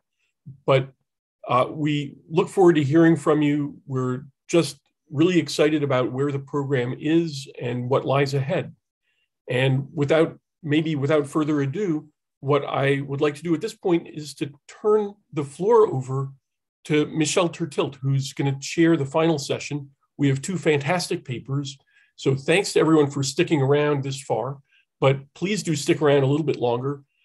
We've got great stuff ahead. So Michelle, I'm going to turn the floor over to you. Thanks. Yeah, I'm very excited to be chairing this final exciting session. Just the ground rules, I guess everyone knows, about 40-minute talk, 20-minute Q&A. I don't know, are there any co-authors in the call here? I mean, in the conference of Callum? Because then you can... I don't have any co-authors. Oh, I'm sorry. Okay. Yeah, so please write questions in the chat. I mean, other people, and I will, organize them and, come back to them in the Q&A. But don't expect written answers during the talk. Okay, so Callum will be talking about foreign aid and structural change. So the floor is yours. Thank you. I'll just do the screen sharing. Is that working okay?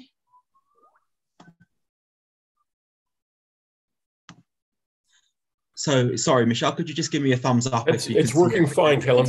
Great. So thank you very much for this opportunity to present my paper, Foreign Aid and Structural Change. I'm very grateful to present it, particularly at this conference.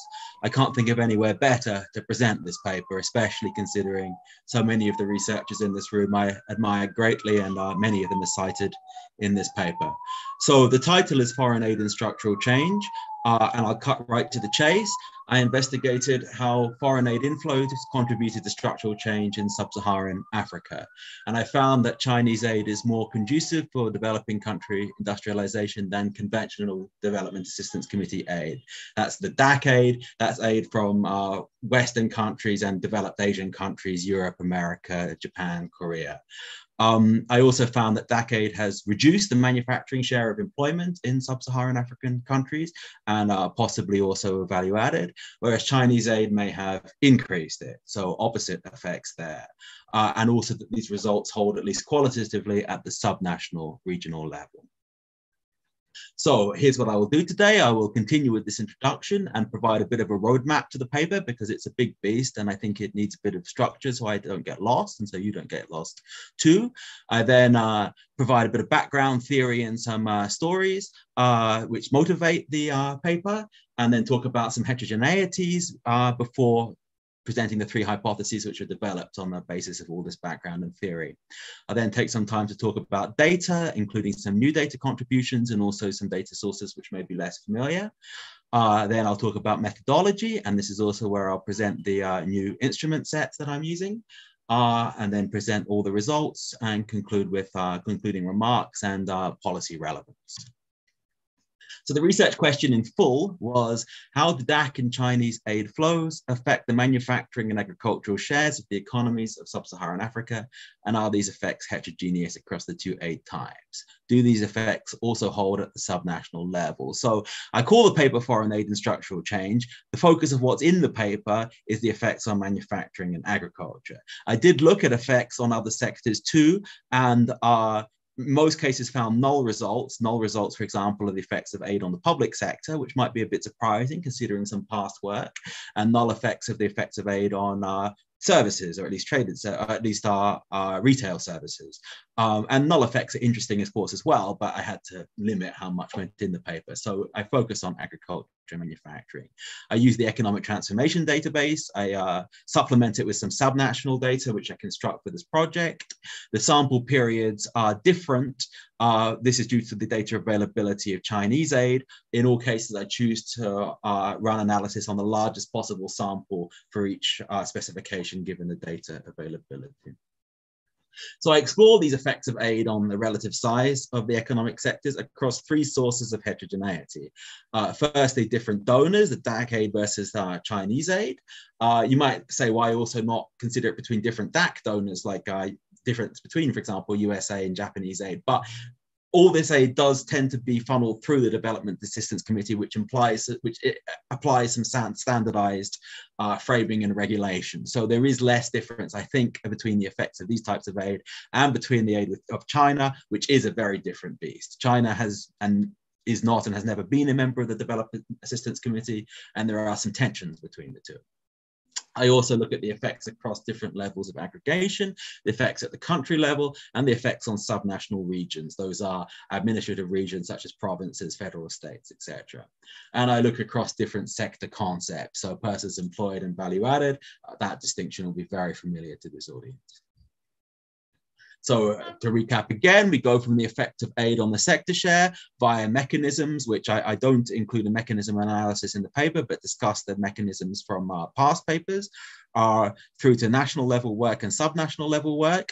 Each of these are geographical levels of heterogeneity are then performed on both DAC aid and Chinese aid, using for national level data the ETD, subnational level minute SETD, and at the national level I use IV to SLS as my preferred specification. At the subnational level, my instruments were not strong enough, so that's panel fixed effects is the best specification I have there.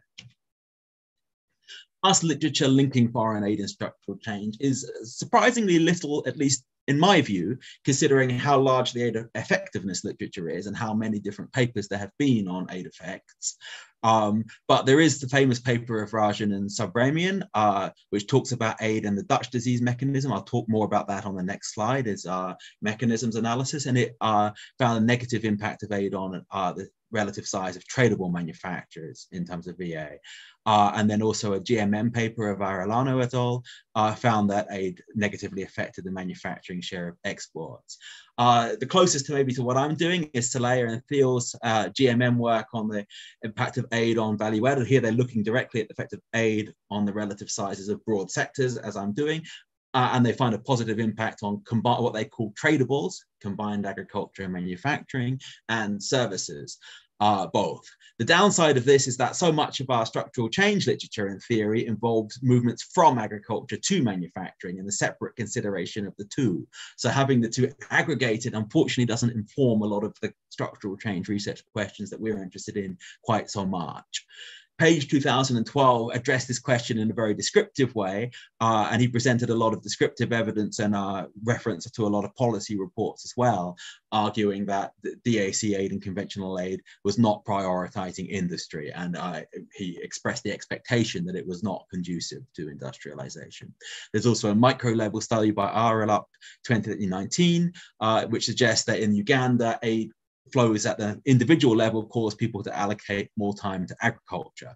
And he attributed this to aid providing products like mosquito nets, tents, housing materials, and things which were pushing out local manufacturers and local suppliers.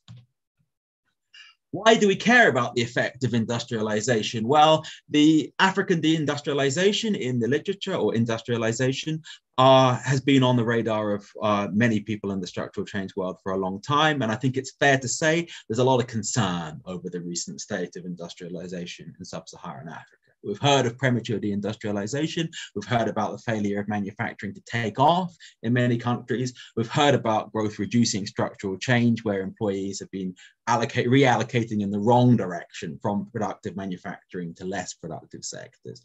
And there have been various explanations posited for this, policy-based explanations, lack of government support, globalization and competition, rent-seeking and corruption. Papers have empirically tested various drivers of structural change and looked at their relative contributions through specific factor analysis. But what is often missing is sort of international policy, or at least international development policy. And of course, the biggest arm of international development policy, at least in terms of cash numbers, is foreign aid flows. So we talk perhaps about policies within developing countries and policies which developing countries are advised to undertake, but we're often not talking so much about the perhaps, shocks or exogenous effects by these big aid flows and other inflows that come as a result of international development policy. So that's where I feel a little bit of a gap here, and look at this as perhaps another potential driver of structural change, in addition to structural change as a result of impact and side effect of aid flows. A recent paper has shown more positive story in the last decade with Cruz et al. 2021, charting a renaissance in manufacturing in the most recent decade, or a naissance in the case of countries which didn't really get started with manufacturing to begin with.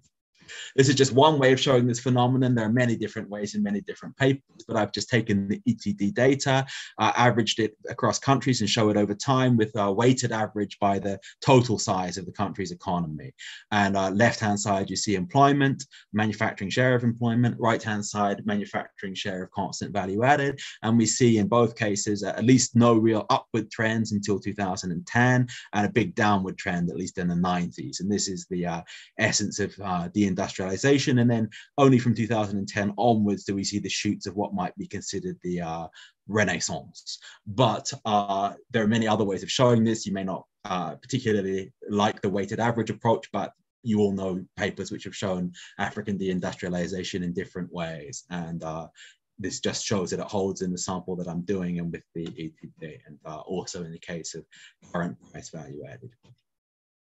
Why do we care again? Well, because of the differential in sectoral labor productivity. I think this style of graph, at least I first saw it in Macmillan and Hartgen, but I reproduce it for the ETD, where we have the bars, the width of the bars is the average share of the total labor force of each sectors. The height of them is the productivity, the average productivity in those sectors for the economic transformation database. What we see is that agriculture is very, very below average in terms of average productivity, but by far the largest in terms of the number of people.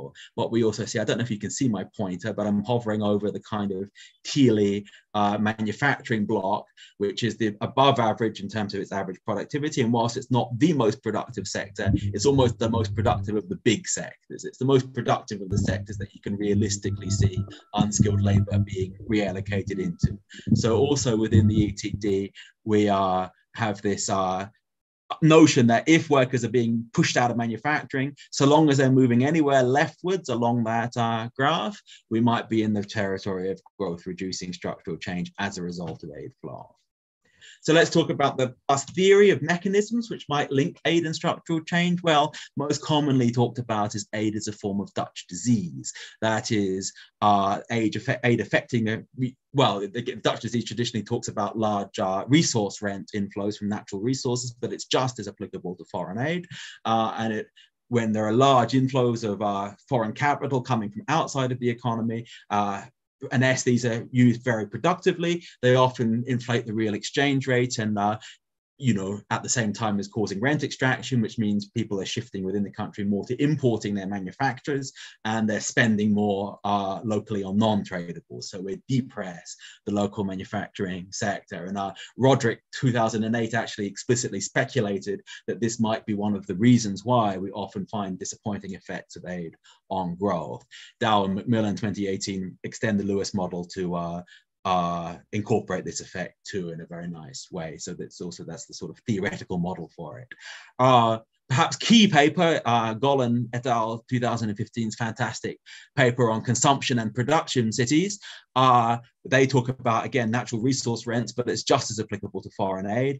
If aid, there's urbanization, but there's different types of urbanization. There's manufacturing or productive urbanization, and there's non-tradable urbanization, which facilitates consumption. So if aid is facilitating consumption rather than production and productivity, then what we might see is this concentration of wealth, causing people to move more and more into non-tradable services in order to provide services for this newly concentrated wealth, whilst the manufactured goods are imported on more favorable terms because of this real exchange rate appreciation. I also showed in a previous paper with co-authors that DAC aid negatively impacts urbanization. To the extent that manufacturing takes place in urban settings, if aid is causing urban to rural migration, then it's also likely to have a negative effect on manufacturing. On the alternative direction, you might expect that aid could boost manufacturing if aid was spent on productive resources. And that might be aid as a driver of infrastructure, or being bent on, or coming with knowledge sharing or technical knowledge, or allowing countries to get closer to the technological frontier of the donors. And then we might see the other way around. But as I will show, this likely applies more to Chinese aid than it does to DAC aid, because it does tend to be spent more on this kind of project. Let's look at the differences between these two types of aid. Well, here are the correlations between on the x-axis the aid flows, and on the right axis, sorry, the annual aid flows, I should have said, and on the y-axis, the manufacturing share.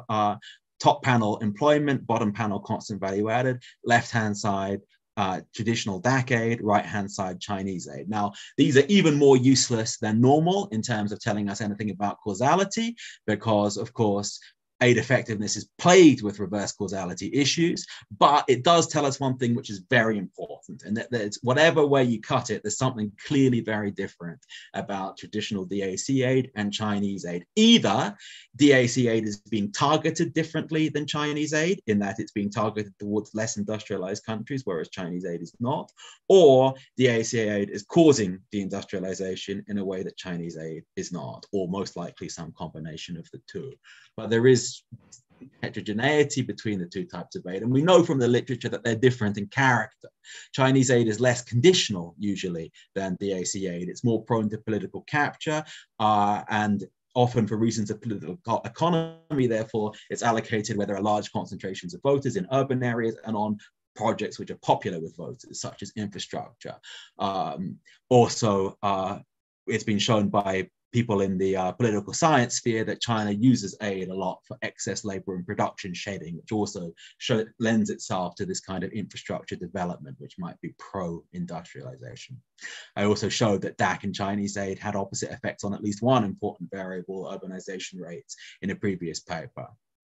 Also talking of heterogeneity, there is the existence of this micro-macro paradox in aid effectiveness research, where so often aid interventions are shown to help the individuals that they intervene on in micro-level studies, but macro-level studies are often fail to find large-scale growth effects, or if they do find these effects, they're highly conditional on institutional factors, and generally exactly the kind of factors which are not there in the countries that we would most want to help with aid. And a large part of the reasoning for this is perhaps that aid is fungible with government spending, so it crowds out government spending. And for this reason, I'm not doing a micro level study, but I see the necessity of taking us down an aggregation below country level, because if we look at regions, well, then we still don't lose the kind of general equilibrium effects that we lose in these micro level interventions, and so still capture some of that fungibility, but we do see whether these results hold or become more or less clear once you drop down an aggregation and once you work on smaller spatial units where reallocations may occur more quickly.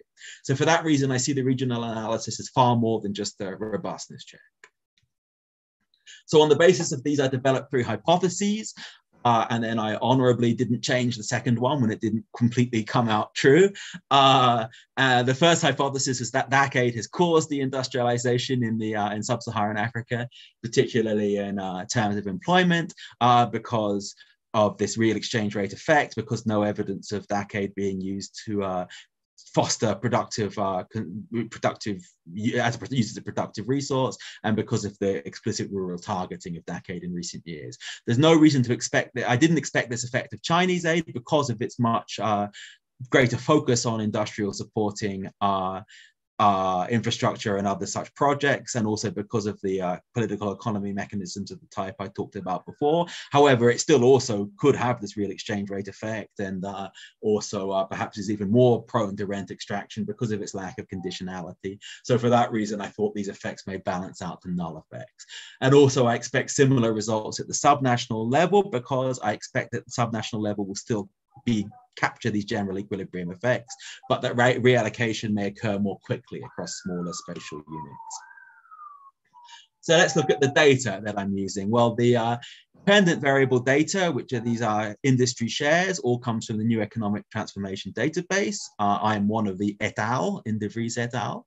The aid data comes from the OECD, and that's the national level aid data, and the subnational level aid data and the Chinese aid data comes from these project databases from the aid data lab of William and Mary University. I'll talk more about the Chinese aid data on the next slide. In the controls, I include previously established theoretical drivers of structural change, where possible using proxies similar to those for which there is a precedent. This both allows me to benchmark, or allows us to benchmark, at least the magnitude and significance of aid effects compared to the effects of other drivers, and also shows that these aid effects are there, ceteris paribus of other drivers of structural change. And the instrument is based on natural disasters data, which is taken from the emergency events database of the University Louvain. So, moment on the Chinese data.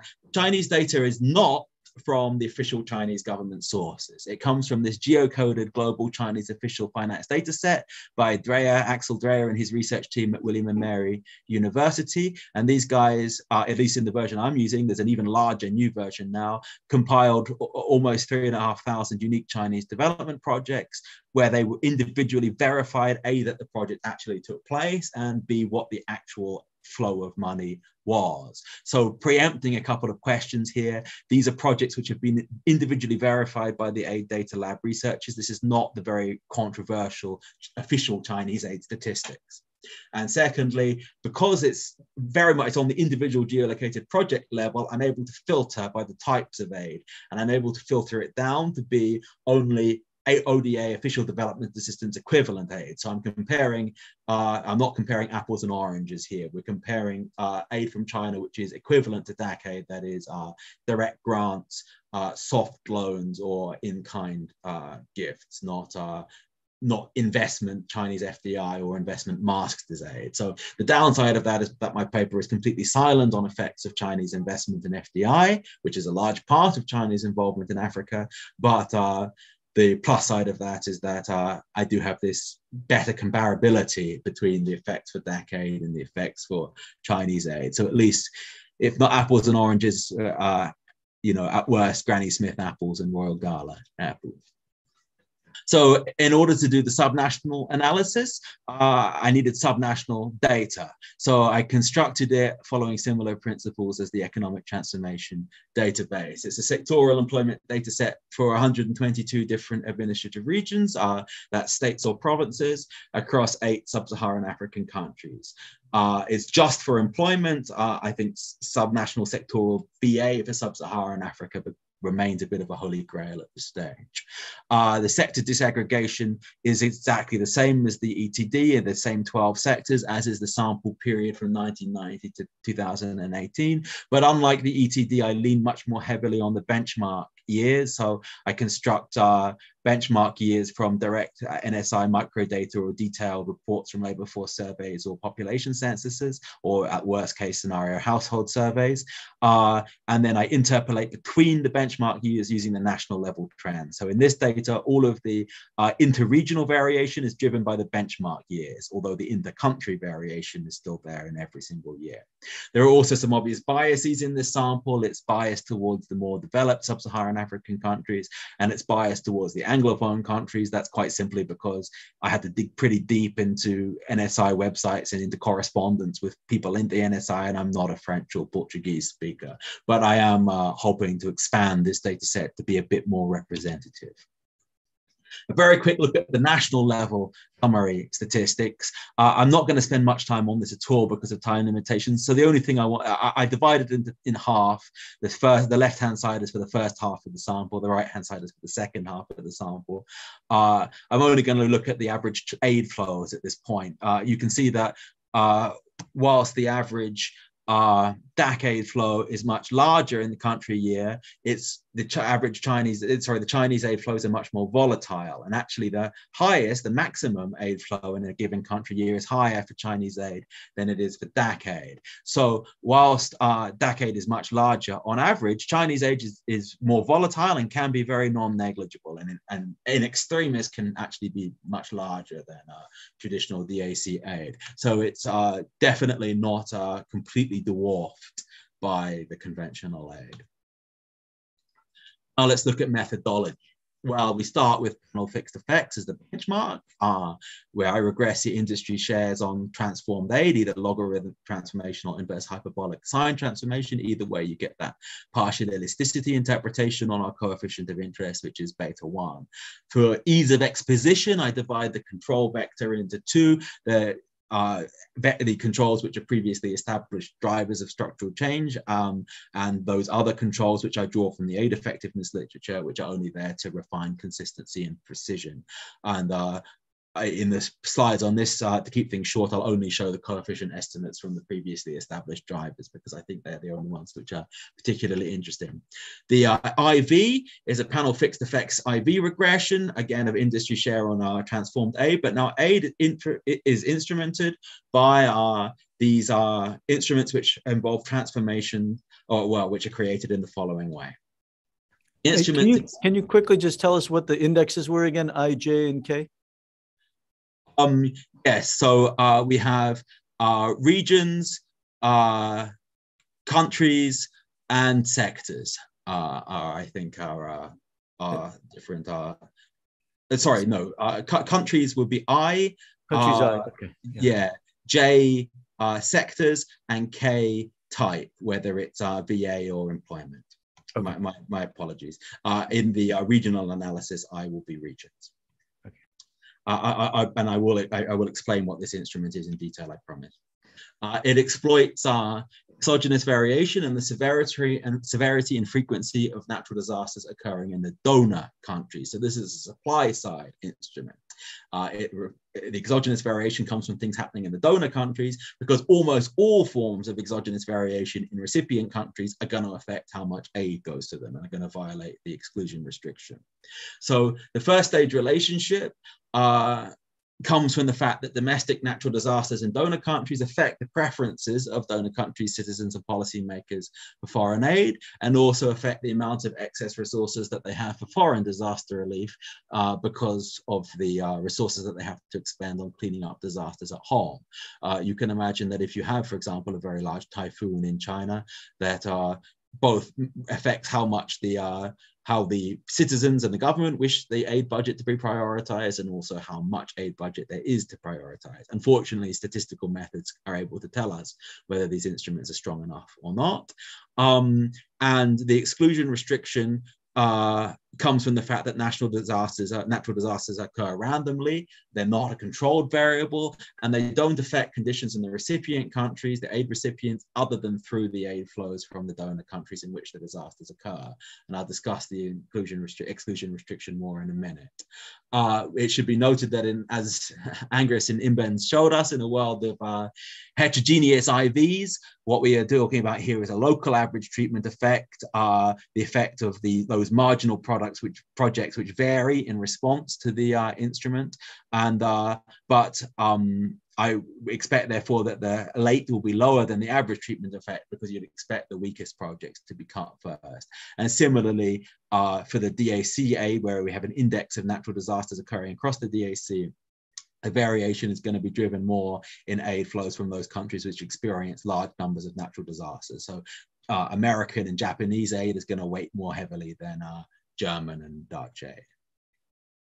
So I have intertemporal variation, but it's a panel IV, so I also need to introduce inter-recipient variation. And I do this using the shift share methodology, which I think was first done by Nunn and Quinn, and then it's been utilized very effectively by Dreyer, well, first by Dreyer and Langlotz, and then by a series of papers on Chinese aid by Axel Dreyer and various co-authors, where two sources of variation interacted. These intertemporal frequency and severity measures of natural disasters interacted with probabilities of receiving Chinese aid on the basis of the share of years in which there was a positive aid flow for the case of Chinese aid, or by the weights of the total of the DAC total aid budget that goes to each recipient country in the case of DAC aid.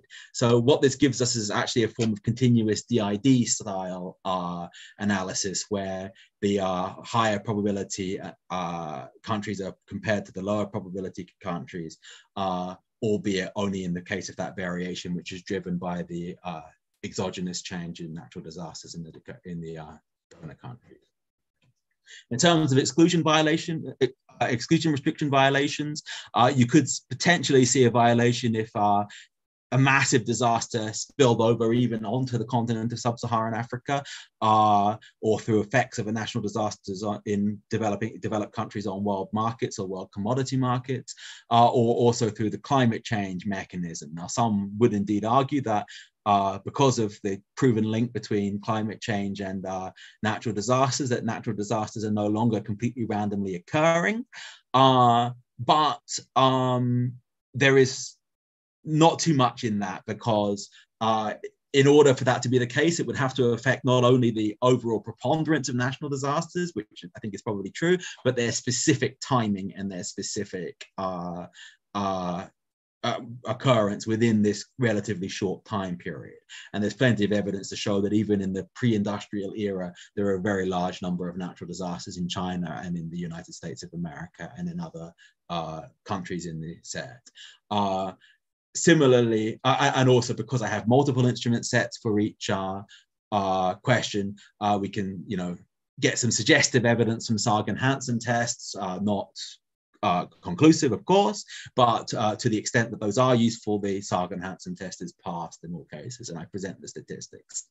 You could also think that maybe there is a natural disaster so big that it could spill over from the donor countries into the recipient countries, but I show here that even between the donor countries, the correlations between national disaster frequencies are not large, in almost all cases below 0.5. So even if the correlation between natural disasters is low, even between the geographically proximate donor countries, you can imagine that between the donor countries and the recipient countries, the correlations between natural disasters are not that high at all, which means that in general, I don't think that years with higher levels of natural disasters in the DAC countries are likely to also be associated with very high levels of natural disasters in the recipient countries. So having gone through all that, let's look at the results. These are the results from the panel fixed effects regressions. I focus on the second row, which is the lagged effect of aid after 4 years. This is as Clemens et al. Emphasize, because aid takes time for its effects to realize. Often aid projects are attributed to the first announcement of the aid. So first the aid needs to flow, and then the effects need to take time to manifest themselves, particularly in terms of structural change, where reallocation cannot happen overnight. That being said, I do also present the contemporaneous effect in the first line. In these even numbered columns, you see the lagged effect, and in all 3 columns, you see a significant negative coefficient on the of the lagged aid on the manufacturing share of employment value added and constant value added. In terms of the other theoretical drivers of structural change, well, at least in terms of this relative productivity term, which is, I should have perhaps specified the ratio of manufacturing to agricultural productivity, we see the expected signs and significances in many regressions. And in terms of the relative trade, which is the ratio of trade in goods to services, we also see expected signs and significances. Perhaps surprisingly, we don't see significant results for on the income and population coefficients. That might be also because I don't include the quadratic terms. For Chinese aid, firstly, for the effect on the agricultural shares, we see positive coefficient, even though these are larger in the shorter term than in the lagged effect, and they're perhaps less generally significant, but in all cases, still the coefficients have now turned positive and are statistically significant in many cases. So from the panel fixed effects results, it's suggested of a deindustrialization effect and a pro-agriculturalization effect of traditional development assistance committee aid. Chinese aid, it does contain all the same controls. I just cut them down to fit them on one slide, because obviously the control coefficients don't change very much. We don't see much of the way of effects from these panel fixed effects regressions. Small positive coefficients, but almost unilaterally insignificant, not unilaterally, almost ubiquitously insignificant on the manufacturing shares, and pretty noisy, irrelevant coefficients of the effects of the agricultural shares. Now let's look at the IB result. So the results from the preferred specifications. The top panel is the effects of DAC aid on the first 3 columns manufacturing shares across employment value added and constant value added, and the second 3 columns agricultural shares. The bottom panel is the effects of Chinese aid. Again, I show now only the 4th lags. I designed the instrument for the 4th lag, so this is it's strong enough only for these and not for me to show the contemporaneous effects. You can check the instrument strength with this line, the KPF statistic, which is the appropriate statistic for panel fixed effects regressions. And now you see that this negative significant coefficient of the lagged decade flows on the manufacturing share of employment remains negative and significant and is actually increased in terms of economic magnitude. That being said, the effects on manufacturing value added and on agricultural shares have now turned insignificant. Now, the Chinese aid, by contrast, we see a lot more significance here. We see now these positive effects of Chinese aid on manufacturing have become, both value added and employment, have become considerably larger in terms of economic magnitude and now become statistically significant, albeit only at 10% in the case of value added. We also now see negative coefficients on agricultural employment and agricultural constant value added, although positive coefficient on current price value added, which is possibly an anomaly or possibly due to confounding price effects. Looking at the subnational level data, we see the top panel, the World Bank aid project. So the full OECD DAC aid data is not available at the subnational level. So I had to use a geolocated World Bank aid data set, which means that I'm capturing only the World Bank aid, which is a subset of DAC aid. It's not exactly the same, but it's the best I can do. And once again, we see negative coefficients, statistically significant on the manufacturing share of employment, but this time only on the contemporaneous effect, not on the lagged effect. And from Chinese aid, we see a positive, statistically significant coefficient on the contemporaneous effect of Chinese aid on the manufacturing share of employment. But we see that this now there's a significant negative effect on the lagged Chinese aid flows, which pretty much reverses the positive effect that we saw in the first year. So there seems to be quite a speedy reversion in the case of the subnational data. This is likely due to the fact that often at the subnational level, regions get only sort of aid, maybe one shot or rather than consistently over time. And that might be a reason why the dissipation is more rapid.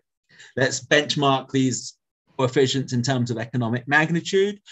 So what this means is that a 10% increase in the flow of DAC aid is estimated to cause a 0.142 percentage point decrease in the relative size of the manufacturing share of employment after 4 years, ceteris paribus, whereas a 10% increase in the flow of Chinese aid causes approximately 0.052 percentage point increase in that manufacturing share from the preferred IV specifications, smaller coefficients if you take it from the panel fixed effects. That's equivalent to a 2.1% decrease in the manufacturing share in the average country year from the case of DAC aid and a 0.7% increase in the case of the Chinese aid. And there's a back of the envelope benchmarking exercise, which is perhaps a limited use, but in the average country year, in this sample, that would mean for each 10% increase in the flow of DAC aid, just under 14,000 workers were diverted away from manufacturing to other sectors. Now, whether these economically meaningful effects is obviously subjective, but when making your subjective consideration, I ask you to bear in mind that the changes in aid flows are often much, much larger than 10%. It's not uncommon for aid to double or triple from one year to the next, particularly in response to specific policy changes or specific incidents. So obviously you can't extrapolate too far away from these point estimates when you're talking about increases in that size, but 10% increases in aid flows that I'm talking about here really are very modest compared to what the volatility that we see in reality. So let's discuss these results. Well, they represent a strong confirmation of hypothesis 1, weak confirmation of hypotheses 2 and 3. That is that possibly, my hypothesis about the effect of Chinese aid was overhedged, and that we actually maybe do see a pro-industrialization effect of Chinese aid, at least on the basis of the panel IV regressions and on the basis of employment. We see that the regional effects act in the same direction of the national effects and are also statistically significant, but they diffuse more quickly. And in the case of the Chinese aid, they reverse. This is suggestive. There's suggestive evidence, very suggestive, and the more I look at the results, perhaps the more unsuggestive I find it. But suggestive evidence of displacement to agriculture. There's definitely no link proven that these are the same workers moving from manufacturing to agriculture, but if they are, or if they are moving to any other of the less productive on aggregate sectors, this means that this is an effective aid of growth reducing structural change. So whilst aid may have within sector productivity benefits and may cause increases in growth from within sector productivity gains, this is mitigated perhaps by growth reducing effects of between sector productivity losses. And it supports the findings of those other foreign aid and structural change papers I mentioned before. In conclusion, DAC and Chinese aid have meaningful and meaningfully different causal effects on the structure of recipient country economies. And this therefore, we have this simultaneous result that structural change might be a mechanism through which DAC aid has had disappointing effects on overall growth effects in the aid effectiveness literature. And it also might be a part of the explanation, not claiming that it's the whole explanation, a part of the explanation for the poor industrial performance of several sub-Saharan African countries in the recent decades. I can also say that it's unlikely that the pro-industrialization effect of Chinese aid mitigated the negative effect of the AC aid. And in one of the appendix, I discussed this issue in more detail and show that when you put them both in a regression, the coefficients remain of the same signs and significance, but the DAC aid effect dominates. The purpose of aid is, of course, subjective. Industrialization is only one and perhaps quite low priority, depending on your perspectives. And even overall macroeconomic growth might be a fairly low priority, given your perspective. And of course, there are other ways to increase productivity other than by boosting manufacturing. But in my view, supporting industrialization more might go some way towards providing sustainable jobs for the surplus agricultural workers. You know, everyone in aid is very concerned, and rightly concerned, with the rural poor, because they're often the most poor, the most destitute, and with the least opportunity.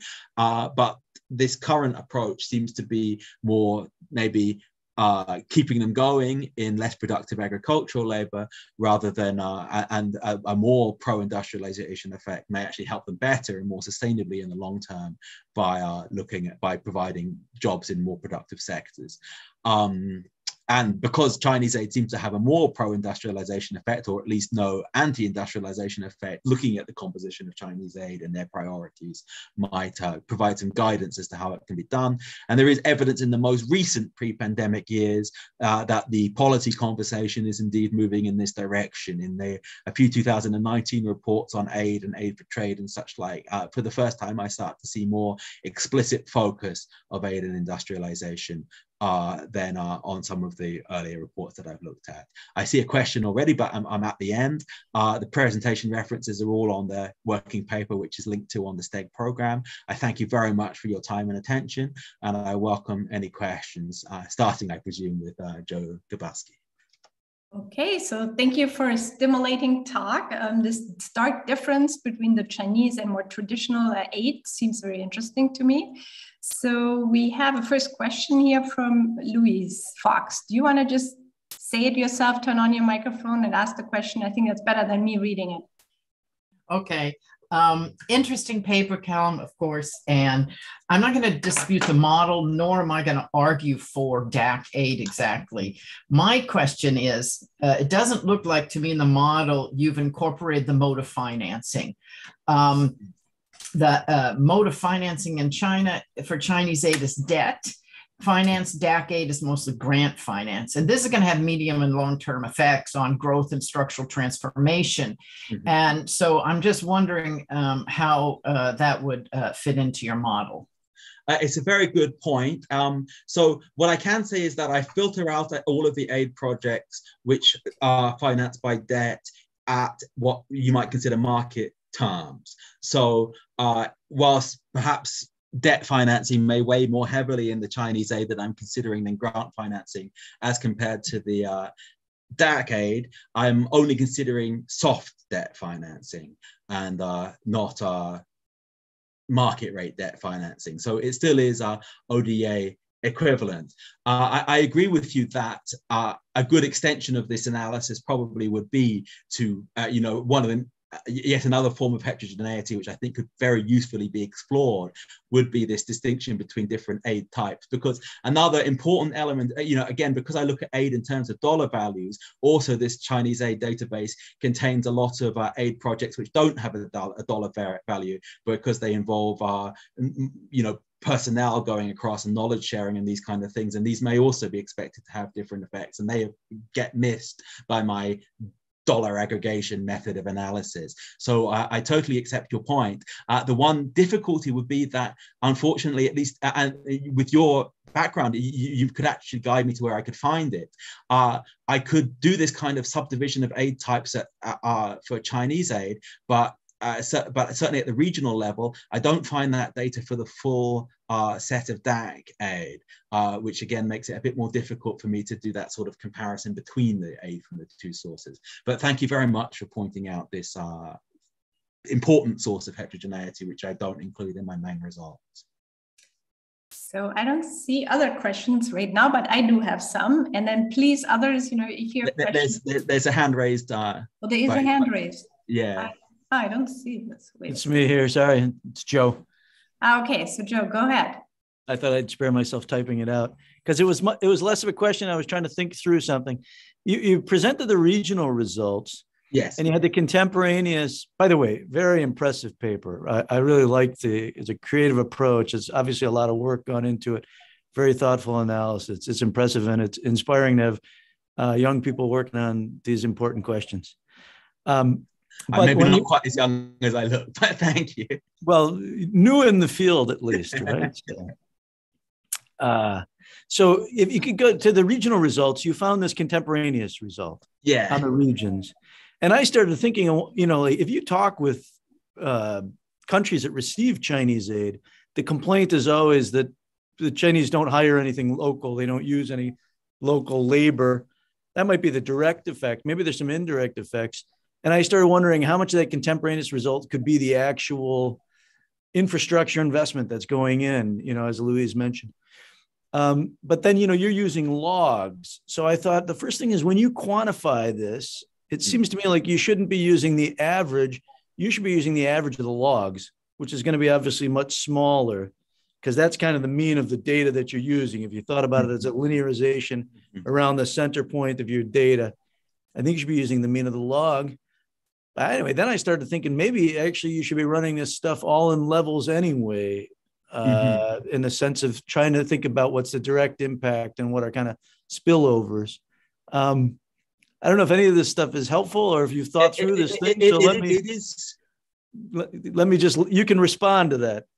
Yes, I would like to. Thank you. So on the second point, I agree with you. And I should say that I carried out robustness checks where I look at, instead of the log of aid flows, the aid flows normalized by the recipient country GDP per capita, and the, sorry, not GDP per capita, just overall GDP. And the results are substantially the same.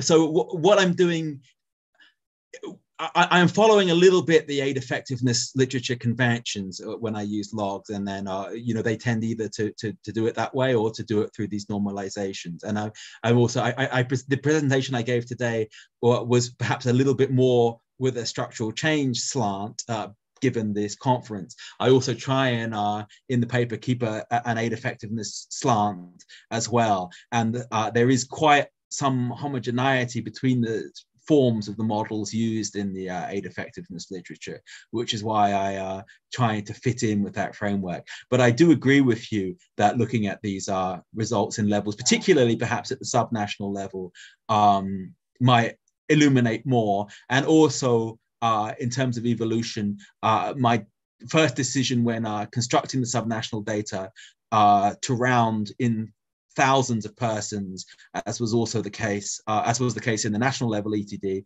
may not have been optimal in retrospect, because it means that there are some of, for example, the regions of Botswana and things like that, where there are only a few thousand people total, only a few thousand workers total in some regions. And I think that that's another way that more nuance could be added to the results. That's what I meant when you start, you really should be taking the mean of the logs, which is going to be much lower, a much smaller country. So that 14,000 number is going to go down, and it could really be, a lot of it could just be the direct impact. that's a very fair point. But I also don't want to put too much attention on that 14,000 number because it's a very limited use anyway. You know, that's the average country year from the entire sample period. It really doesn't show us much about, you know, which are the countries that these effects are actually taking place in. So I think the 2.1% decrease in the manufacturing share, or just under 0.15 of a percentage point decrease in the manufacturing share, are perhaps the more useful measures in terms of economic magnitude. But I also like your point about the speed of the diffusion of the effects at the subnational level. And I also fully agree that in part this is probably no more than the direct results of the aid itself. Also on these, in terms of, you know, because again, a large part of the motivation for my previous paper, which looked at the effect of aid on urbanization, was this explicit rural targeting of foreign aid projects. So if there's, you know, money being suddenly given very specifically to rural farmers, it's not at all surprising that perhaps very short term people come back from the cities or something to their family farms to take advantage of that, boost their agricultural labor force, and then go away again. And especially given the smallness of the size of those subnational level coefficients, I think it's completely reasonable to say that those may not be much more than the actual direct effects of the aid. But then the direct effects of the aid are still part of the macroeconomy. Okay, thank you. So let me ask a quick question. Of course. I guess I see another hand raised, but mine is just a very detailed question about the specifications. So one is, since you show that both types of aid enter, I'm just wondering, wouldn't the more natural specification be to have them both in the same regression? I mean, it certainly would, and that's what I was just surprised why you picked this one.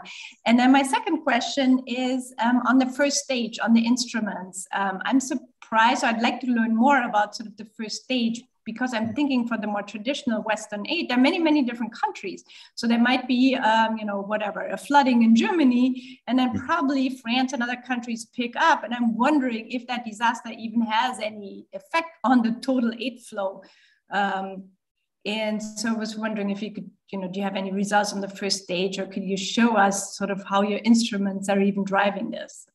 Yes. So firstly, in regards to your first point, yeah, here is the table, at least for the panel of fixed effects, where we have both of the DAC aid and the Chinese aid in the same specifications. And you can see that the signs and significance levels of the coefficients hold when this is done. I actually did this as part of an appendix, mainly to demonstrate that the Chinese aid is not enough to mitigate fully the DAC aid effects, particularly when you take into account that there are fewer Chinese aid flow years than there are Chinese aid flow years. But I do agree that perhaps this should be considered more centrally in terms of the specifications as well. But I can at least reassure you that the results survive the inclusion of both types of aid effects. The reason I isolated them is because I did want to be able to talk about them independently rather than in interaction with each other. Now, yes, to talk more about the first stage equation. So there is also one other thing I can talk about, which relates perhaps a little bit to what you said, which is these local average treatment effects. I may do that if there's still time. We do have two more questions, so maybe you can answer this quickly. Yeah. So yes. So I perhaps wrongly made the decision not to put the full first stage table and instead rely on this Freiberg and F statistics to prove the instrument strength. That's because I was trying not to have too many regression tables. So what the DAC instrument does is it effectively creates a weighted average of the natural disasters. So it's the natural disasters in a single index, but weighted by the dominance of those countries as aid providers. So if there was a if one country was picking up the slack from the others, which I'm not entirely sure would be the case based on the way that it seems that governments allocate their aid budgets. I haven't heard of many countries saying we're going to increase our aid because this country has cut it. But if that were the case, that should be picked up in the weights.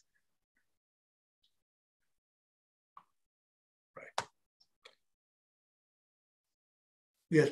Should one of us go ahead? Emmanuel is also. Let me. Okay. Sorry, I forgot to unmute myself. I'm sorry.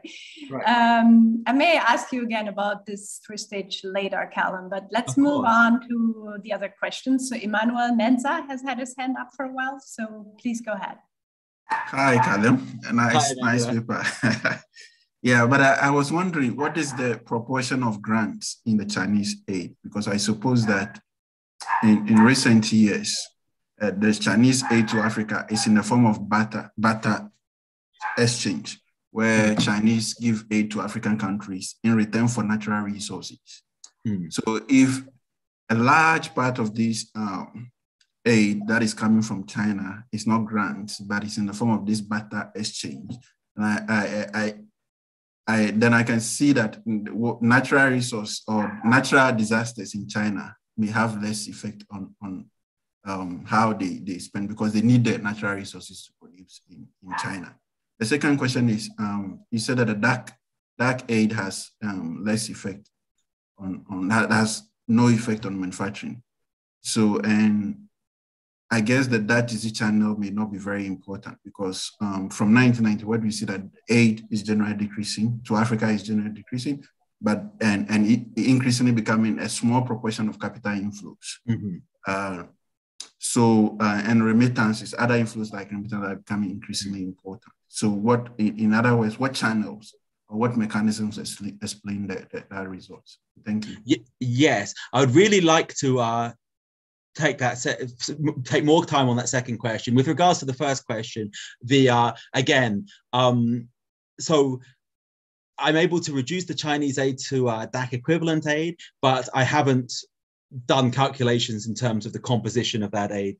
So I can't tell you now the share of that, which is soft loans, which is in-kind aid, and which is direct grant. So unfortunately, I don't have those numbers for you. What I can say is that the methodology through which the Chinese aid database was constructed does at least take pains to avoid that inclusion of those kind of transactional aid projects. Now, of course, it's very difficult to do so if the transaction is implicit or is a sort of backroom transaction. But certainly when there's a direct flow from China in exchange for something coming back from Africa, unless it's at very favorable terms to these African countries, that would not be included as ODA equivalent aid and would not be part of this data. The second point I think is really interesting, because yes, as you say, in the 90s, aid was a big part of the macroeconomies of many sub-Saharan African countries,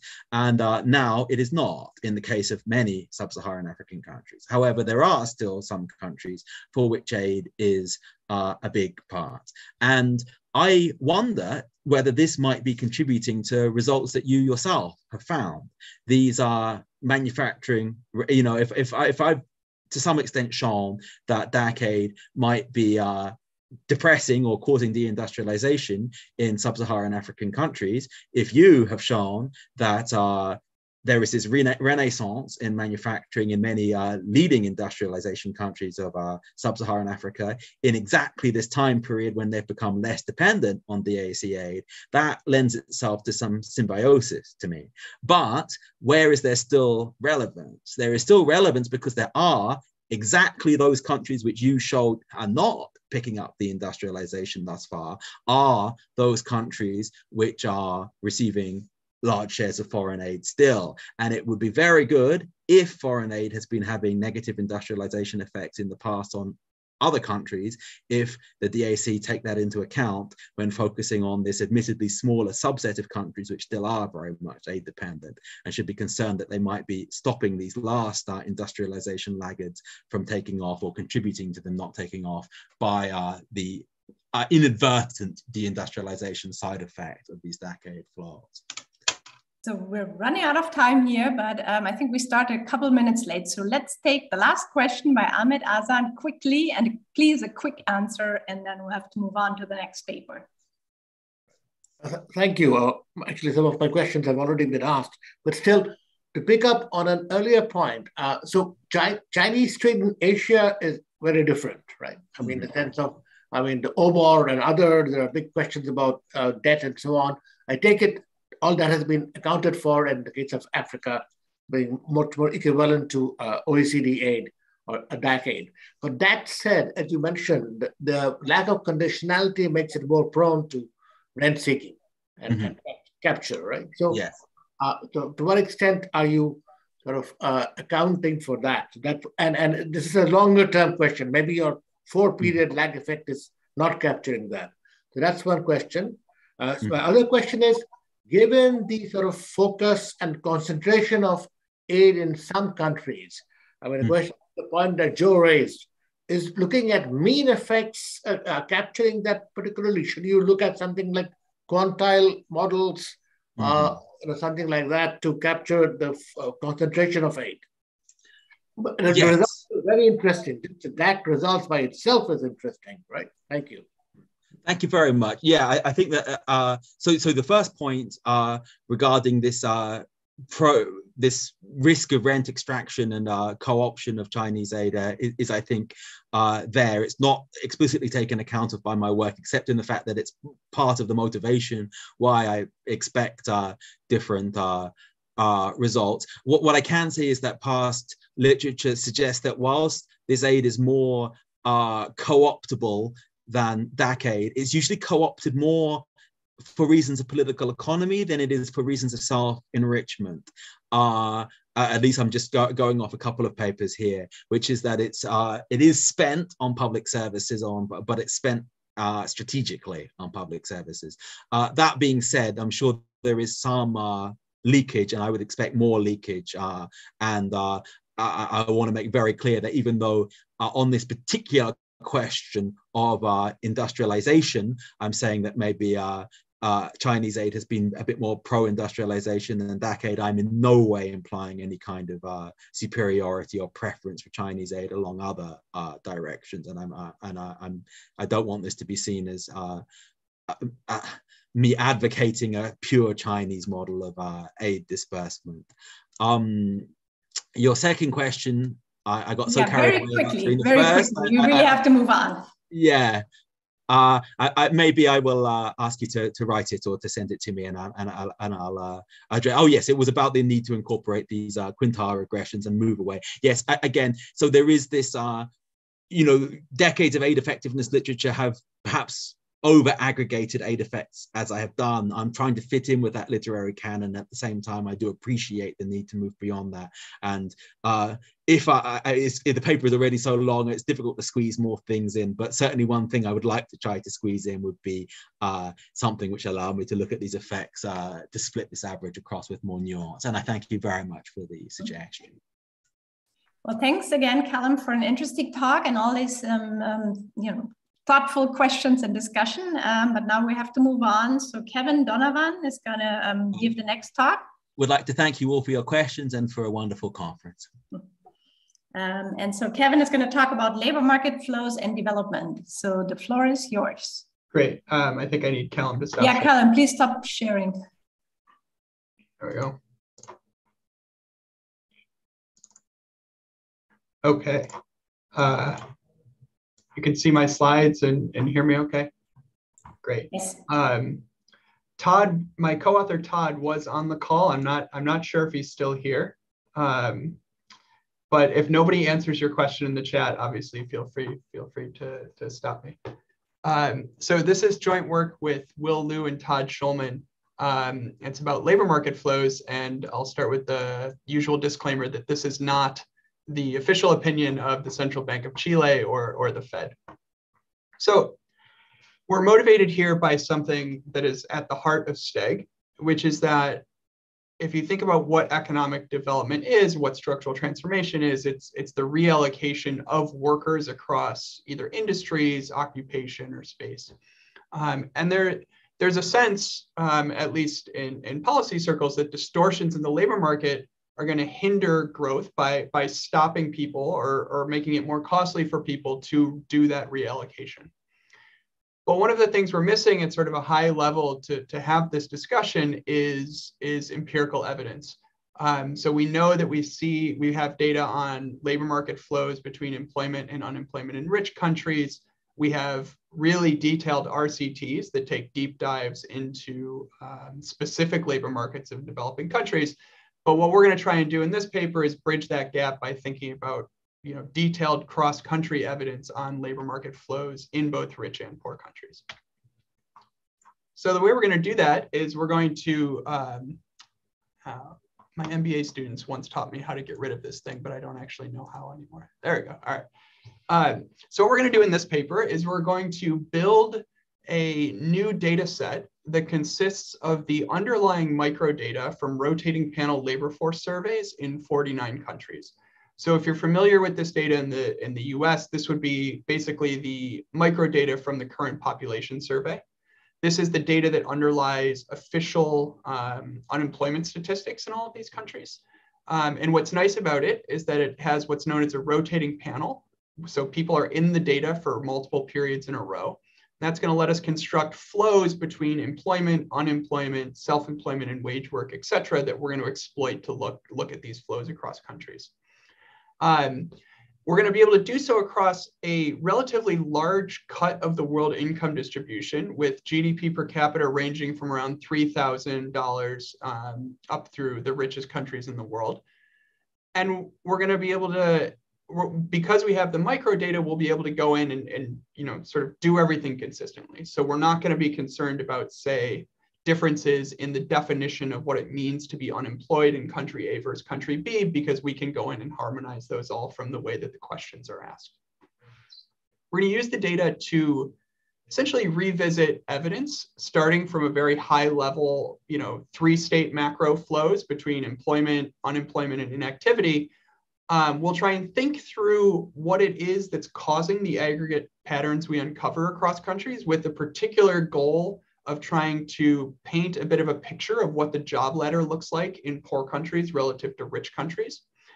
And then at the end of this, we'll sort of go all the way down to the micro level, and we'll ask, all right, well, let's take some of these promising RCTs that intervene in the labor market, and let's ask what those motivating models would have to show if indeed they're picking up some frictions that are larger in poor countries than rich countries. So we'll try and derive some testable implications out of the models that motivate these RCTs and see if they line up with the data that we have. So on the aggregate level, what are we going to find? Sort of the headline result is that when you look at exit from employment, the job finding rate, and flows between jobs, all of them are negatively correlated with income. And in fact, they're about 3 times higher in poor countries than they are in rich countries. Now, if you're used to looking at labor market flows within rich countries, this probably seems a little bit strange. And in fact, we're not saying that anyone's wrong. We're just saying that that's sort of a narrow cut of the income distribution. When we restrict attention to rich countries, we in fact replicate this positive relationship between income and labor market flows, in large part related to differences in labor market institutions across countries. So when there's sort of 2 ways to think about higher flows in poor countries. One is that it's a fundamental sort of reallocation of people to more productive or stable employment relative to rich countries. So we're going to try and think about whether that's the case or not. And the answer is going to be, it doesn't really seem like it. Instead, what's driving the aggregate patterns that we find is mostly what we're going to think of as movements into and out of the bottom rungs of the job ladder. So people moving from non-employment into self-employment, back into non-employment, or people moving from self-employment to really low earning wage work and then back to non-employment, as opposed to like a steady climb up the job ladder, so to speak. We're going to provide a few pieces of evidence for that. The first is we're going to find a very important role for self-employment. And I'll show you along a number of dimensions that people who are self-employed in developing countries look a lot like people who are unemployed in developing countries, both in terms of the wages that they earn when they move into wage work, and also the likelihood that they ever transition into wage work. Second, we're going to find that most of the turnover we observe within wage workers is coming from the bottom of the earnings distribution. And in fact, we have a number of countries where we can track people for 3 quarters in a row. And in both self-employment and wage work, a lot of what you're going to see generating the aggregate are flows basically from non-employment into employment and then back out of employment. And I'll talk about, that's not to say that these aren't valuable flows and they're not providing, say, insurance for people or something like that, just that it doesn't seem like they're climbing up to more productive or stable employment. Now, the last part of this is that we're going to try and do some accounting, which is facilitated by the fact that we have this harmonized microdata. But we're going to find at the end of the day that it turns out to be pretty difficult to just account for what's driving this turnover. So we're going to look at things like demographics, occupational differences across countries, the structure of employment or firm size, informality, et cetera. And about as good as we can do is we can account for about a quarter of the aggregate relationship between these aggregate flows and income. So in light of that, we're going to try something a little bit different, which is we're going to instead turn to a recent promising micro development literature that has shown that the ability to provide information and skills seems to increase hiring and retention. And these RCTs have been carried out in a number of developing countries, some of which are in our data and some of which are not. And we're going to ask, all right, well, if what those RCTs are picking up is actually frictions that are larger in poor countries than in rich countries, so they're related to the development process in some way, what would the models that motivate those RCTs predict in terms of the patterns we should observe? So we're going to derive testable implications from the models used to motivate these RCTs. And in particular, what they're going to predict is they're going to predict steeper tenure exit profiles. So people early in their tenure in a firm should exit more. And also tenure wage profiles should be steeper in, should be steeper in poor countries. And that sounds perhaps a little bit unintuitive at this point, but I'll sort of walk you through how that works. We're going to find support for both of those in the sense that what we think we're doing is highlighting some external validity of these results and putting them in sort of the broader picture of economic development. All right, so just a brief outline here. I'll talk very briefly about building the data set, just so you have a sense of what data we have available to us. And then we'll sort of go through the aggregate stuff. And at the end, I'll talk a little bit about trying to link this to micro development interventions. So basically what Todd, Will, and I did was just go out and start calling statistical agencies to see who had rotating panel labor force surveys. We found 49 of them. And what they all have in common is that they have quarterly panels. So individuals get surveyed for some number of quarters in a row. That number differs depending on which country you're looking at, and then they exit the survey. They also all have microdata with identifiers, which allows us to match those people across time. So I'm going to see the same person in Q1 and Q2. I'm going to match them up. That's going to be an observation. I'll do the same thing in Q2 and Q3. And what at the end of the day, that's going to give me is a data set of quarterly transitions in all of these countries. Yeah, that's just some technical stuff. What do we have? So what we've put together, I'm not going to use all of this today, but we of course know their labor market state. So whether they're employed, whether they're unemployed, whether they've been searching for work. We can measure job-to-job transitions. I should be specific here. These are firm-to-firm transitions. These are not jobs within a firm. We have information on their hours, earnings, and wages. We know how long they've been in the firm. We know their contract type for most countries if you're worried about things like seasonality, and then demographics and employer size. For today, I'm going to focus on the urban population.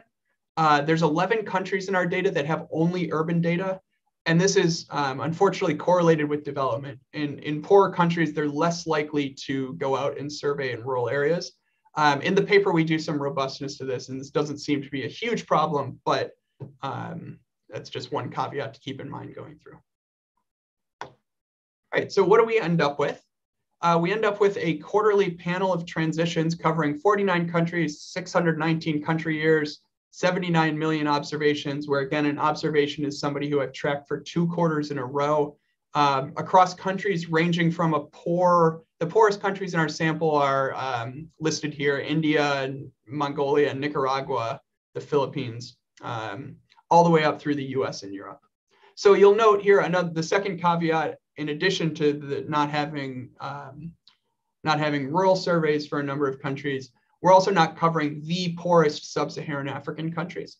This seems to be primarily a data constraint. We've talked to a lot of people in statistical agencies, and as far as we can tell, this data is not collected in a number of places. If it is, please let us know. We would love to add that.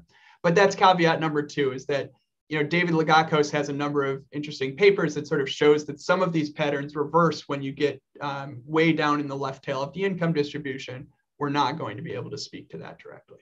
I can show you some evidence at the end that sort of suggests that's not such a huge problem for us in terms of the flows, but I'll hold that for now.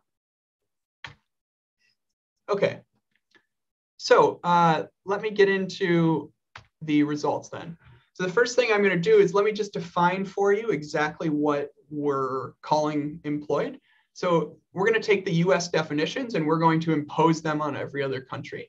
So an employed person is somebody who worked last week. If you're self-employed, if you're working sufficient hours as an unpaid family worker, or if you're on vacation or sick, we're going to still call you employed. An unemployed person is someone who's not employed but wants to work, is available for work, and has searched in the past month.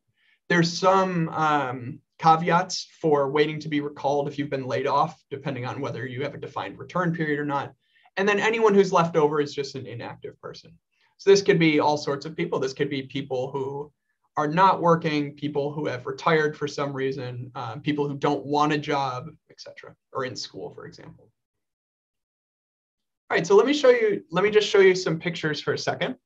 So what I've plotted here, this is exit from employment to unemployment and to inactivity. These light dots in the background, those are country years. The sort of labeled points here, these are averages across countries, just to give you a sense of what the countries are. And the takeaway from this is to say, well, whether they're moving from employment to unemployment or inactivity, there's sort of a clear negative trend with GDP per capita here. You can do the same thing for the job finding rate. It's not nearly as strong. In particular, the flows from unemployment into employment varies quite a bit. But as I'll show you in regressions in a second, you also see quite a bit of flows from inactivity into employment in poor countries. So as a regression, these are just some of the same numbers I showed you, or sorry, these are just numbers related to the graphs I showed you a second ago, which are exit rates, job finding rates. I've also added a couple other ones here. These are flows between firms, which also is negatively related to GDP. And then also one of the things we were sort of worried about was mismeasurement due to the definition of what it means to be employed in a developing country. So we also looked at whether they move occupations. And in fact, again, you see a lot more occupational moves in developing countries relative to richer countries. Now, again, I mentioned this at the beginning, but if you're used to thinking about this in rich countries, this seems sort of strange, right? There's sort of a well-defined story for labor market flows in rich countries, which is places that have less restrictive or freer labor markets tend to generate more flows because they can respond to shocks more easily. And that's sort of a measure of a healthy labor market. If I restrict our results to rich countries, that's exactly what you see. Okay. So we do some work on this, looking at labor market regulations, et cetera. And it's sort of exactly replicating what people have found within rich countries. But you can sort of see this if you go back a little bit. What you're picking up in rich countries is essentially this positive relationship right here, or say this positive relationship right here. But once you expand out to a broader cut of the world income distribution, you realize that that's sort of like a very narrow part of what is a bigger trend in the other direction.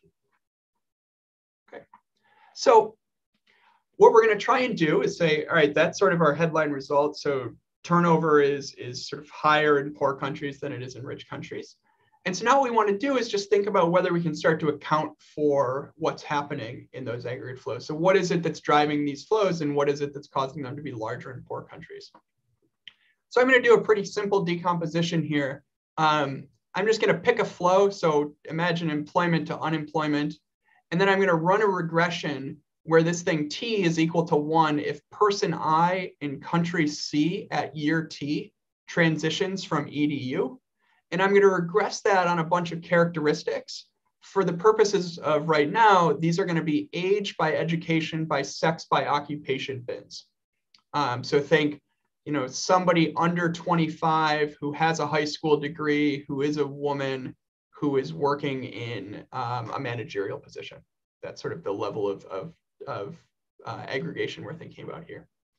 Now, what I've showed you so far is that the average of this thing is negatively related to development.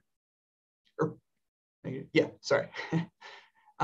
so this thing is larger in poor countries than it is in rich countries once you aggregate up and take the average over all of these people. Now I'm just going to subtract off Switzerland's data just to do a normalization. And it turns out once you do that, you can decompose this regression into three pieces. The first of which is this composition effect. The second is this country effect. And then the last part is this interaction. So what are these things saying? Well, this composition effect is saying, all right, let's take the likelihood of exit in Switzerland 2017, and then let's think about how important it is that, say, the occupational structure in Nicaragua is different from that of Switzerland. Right, so this composition effect is going to pick up how different these characteristics are for a fixed type-specific transition rate. The country effect is doing the other thing. It's saying, all right, let's assume Nicaragua has the same characteristics as Switzerland, but let's ask how much different the same characteristics or how much more likely exit is for Nicaragua than Switzerland at those fixed characteristics. And then this last term is sort of the interaction of the two of them. Are there specific types of characteristics that exit a lot more in Nicaragua, but there's also a lot more of those people in Nicaragua, if you will. Now, it turns out that because this decomposition is linear, if I regress this thing on GDP per capita, I can then regress these three pieces individually on GDP per capita, and the slopes sum to the same thing. So I can decompose the relationship with GDP into exactly these three effects. So when you do that, what you end up with is that composition seems to account for some, but not a ton of the results. I'm not going to stake my non-existent reputation on this result. But whether you want to think of these things as big or small, I'm not too concerned about. The answer is, what I would like you to take away is that there's a lot of still unexplained variation to pick up here. So the composition of different countries accounts for about 1/3 of exit to unemployment. It accounts for almost 2/3 of the job finding rate from unemployment. It accounts for basically none of the job flows. So what we're going to try and do in the remaining 15 minutes or so is try and think through exactly what is it about these economies that's different, and how can we use them to think about aggregate turnover across countries. So I'm going to skip a few things that are in the paper. I'm not going to talk about seasonality. I'm not going to talk about labor market regulations, neither of which play a particularly important role here. All of that data is in the paper, so I'll skip through it in the interest of brevity. What I'd like to do now is look through the structure of employment with a particular focus on self-employment and wage work differences. So let me show you a bunch of numbers. Don't look at all of them. Let me try and walk you through them a little bit. The first thing to point out here is that if you look at the job finding rate, almost all of it is coming from, almost all of the relationship we pick up with income is coming from flows into self-employment, right? So if I look at the likelihood that somebody moves from unemployment into wage work, there's no relationship with income. It's basically a flat line. All of that action is coming because there's a lot more people moving from unemployment and inactivity into self-employment in poor countries than in rich countries. You see something very similar if you look at job flows. What we're picking up in aggregate job flows are just movements between wage work and self-employment, not flows between firm A and firm B, where you're being paid a wage. So that's sort of the first point. A lot of this is being picked up by self-employment. And then the second point I want to raise is that there's still an interesting relationship here between exit from wage work and income. And so I want to sort of walk through both of those and see sort of what's driving these results. And like I said at the beginning, try and paint a bit of a picture of the difference in what a job ladder looks like in poor countries and rich countries. Okay, so let me just jump right in and start with self-employment. I should say about half of our countries, we can track people for more than 2 quarters. So let me show you what it looks like when somebody transitions. So for half of them, we'll look at these 3-quarter transitions. So what I've plotted here is somebody who moves from unemployment to self-employment, and then in the 3rd quarter, one of these other states, so unemployment, inactivity, self-employment, and wage work. And you see 2 things that sort of pop out here. One is that if you look at new entrants into self-employment, and I should say these are color-coded in a way that red means more likely to happen in a rich country, and blue means more likely to happen in a poor country. So these are the coefficients on regressions with GDP per capita by each of these flows. So if you look at new entrants into self-employment, the overwhelming result in rich countries is that people stay in self-employment. It seems like a much more permanent state once you enter in rich countries than in poor countries. If you look at what people are doing in poor countries, it's true that some of them jump up to wage work, but by and large, they're falling right back into non-employment of some capacity. Similarly, if you look at people who are self-employed and who do manage to find a wage work job the next quarter, most of those people in poor countries are moving back into self-employment. Whereas again, in rich countries, wage work is sort of a more permanent space. Right? So this is something that's going to come up throughout these results, is that employment states in rich countries seem much more permanent than they do in poor countries. So if self-employment is not sort of this like first step up the job ladder, what is it? Well, it turns out it looks quite a bit like it looks quite a bit like unemployment. So what do we mean by that? Well, what I've plotted over here, these are the likelihood of a flow into wage work for unemployed people relative to self-employed people. So let me just pick a country out here that's sort of extreme, France. So what this is saying is that somebody who is unemployed in France is 25 times more likely to end up in wage work the next quarter than a person who is self-employed in France. If you look down here at, say, India, this is Palestine, Nicaragua, the Philippines, that number is around 1.6. Right? Now you can remove all these countries. This is all still positive and everything. But what that's saying is that unemployment in poor countries, in terms of their flows into wage works, or sorry, I should say self-employed people in poor countries are about as likely to move into wage work as people who are unemployed, where that seems to differ quite a bit in rich countries. You can do something very similar with earnings. So what I've plotted here, these are the red line here. These are the earnings of an unemployed person who moves into wage work in the next quarter. So once they enter, what wages do they earn? The blue line is what are the wages earned by a self-employed person who moves into wage work. And I've normalized both of them by people who are wage workers in both quarters. And again, what you can see here is that there's not a lot of relationship with income if you look at the wages the formerly unemployed are earning. But if you look at what earnings are, or sorry, what self-employed people, formerly self-employed people are earning, they're quite a bit higher in rich countries than poor countries. All of which suggests what you're seeing in poor countries is a different type of selection into wage work from self-employment, as opposed to rich countries where people are earning a much larger premium when they do make that move. All right. Now, that's not to say that none of this is valuable. In fact, it does seem to be providing a pretty useful service to people who are moving into self-employment in poor countries. And in particular, what I've plotted here, or what I've shown here, is that imagine somebody who goes from wage work to self-employment and then back to wage work.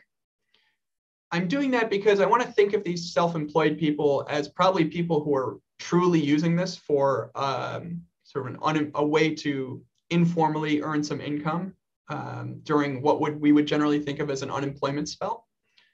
And if you look at their earnings losses between Q1 in wage work and their second quarter of self-employment, on average, they're only losing about 15% of their earnings. So this does seem like it's providing a floor in terms of level of income that is valuable to people, even if it's not necessarily, the first step on the road to more stable employment. Sort of in a similar vein, I generally think of, if I'm thinking about like the US, what's sort of the unemployment thing what's the unemployment value you would put into the model? It would be something like 40% of the equilibrium wage.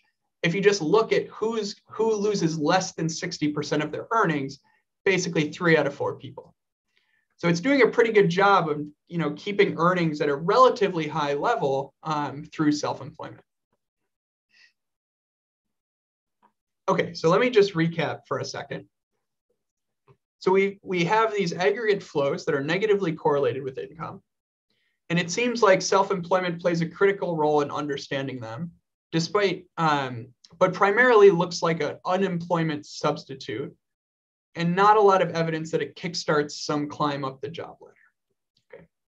So what I want to think about now is moving into wage work and going back to where I started, which is there's still this negative relationship between income and exit from wage work that we might want to think more about. So let me just show you some separation results here. This is separation by earnings decile. So separation here being a movement either out of employment or to a new job. And I've plotted just a few countries here, Peru and Bolivia versus Denmark and France. And what you see is that if you look at the top earners in any country, they look pretty similar in their likelihood of moving, of separating from their job. But if you look at the bottom part of the earnings distribution, there's just a massive difference. There's like a 3 or 4-fold difference in the likelihood of exiting in poor countries relative to rich. That ratio is around 1.2 if you go up to the top part here. This is not something about the countries that I picked to put on this graph. If you regress the likelihood of separation on GDP per capita across these deciles, you get sort of the same picture in regression form. The semi-elasticity with respect to income is around -0.2 in the bottom and very close, but not exactly 0 up at the top. So again, most of the action we're seeing is coming down from the bottom of these earnings distributions where people are exiting a lot. But again, you can ask the same question, is it the case that what's happening is that we're seeing a bunch of separation as people start to climb the job ladder from these low earning jobs? And again, the answer seems to be that's not the case. So what I've plotted here are, again, these 3-quarter flows. So flows, people who move from unemployment to wage work. And then what I have here are unemployment, inactivity, self-employment, and then lower wages, the same wages, or higher wages. And so I won't make you look at this whole thing. Let me just collapse a few of them. And what you see is that people, new entrants into wage work, in poor countries, they're much, much more likely to fall back down. So either to self-employment, non-employment, or lower wage jobs. And then the same thing is true if you look at people who actually do take that first step and see their wages go up between Q1 and Q2. Chances are in poor countries, they're much more likely to sort of fall back down the job ladder, if you will. So if you put all of this together, if you put all of this together, you sort of get the point that I was trying to make at the beginning, hopefully, which is that we're seeing a lot of turnover across countries. If you look at the aggregate data, it doesn't seem to be people sort of moving up the job ladder in any particular way, but what we seem to be capturing is a lot of churn, if you will, among non-employment, subsistence self-employment, and low earnings wage jobs that's showing up in the aggregate data. Now, we can do the same type of decomposition looking at employment exit. And here I'm going to add in some firm characteristics as well. And again, what you find is that composition accounts for about 10 to 15% of the total flows, the total exit from wage work that we're observing. Okay, a lot of it seems to be coming from something that we can't observe in the data or through some sort of equilibrium force that's not being picked up in these sort of simple accounting decompositions that we're doing. So motivated by that point, what we're going to try and turn to now is, asking whether we can sort of think through theories that sort of speak to these unexplained parts of exit. And for that, we're going to take as sort of our benchmark some successful labor market interventions that have been done on the micro side, and use those models as motivation to think about different theories. So what are we going to do? So there's been this recent push of interventions in the labor market, which I would highly recommend reading. They're all very interesting papers, but they all sort of broadly paint the same picture, which is that the claim is that there's limited information about worker skills or match quality more broadly. And so all of these papers in some way or another do something to provide workers either information about their own skills or makes worker skills verifiable to firms. And if you read these papers, it's kind of great because they're all motivated by the same three models. So it's going to make my life a little bit easier. They're all motivated by models in which matches are uncertain, and therefore there's value in terms of retention or hiring by providing that kind of information. So what we're going to do is we're going to take those interventions and we're going to ask, all right, well, let's say that those frictions are indeed larger in poor countries than in rich countries. What types of predictions would those motivating models make? And does our cross-country data line up with it?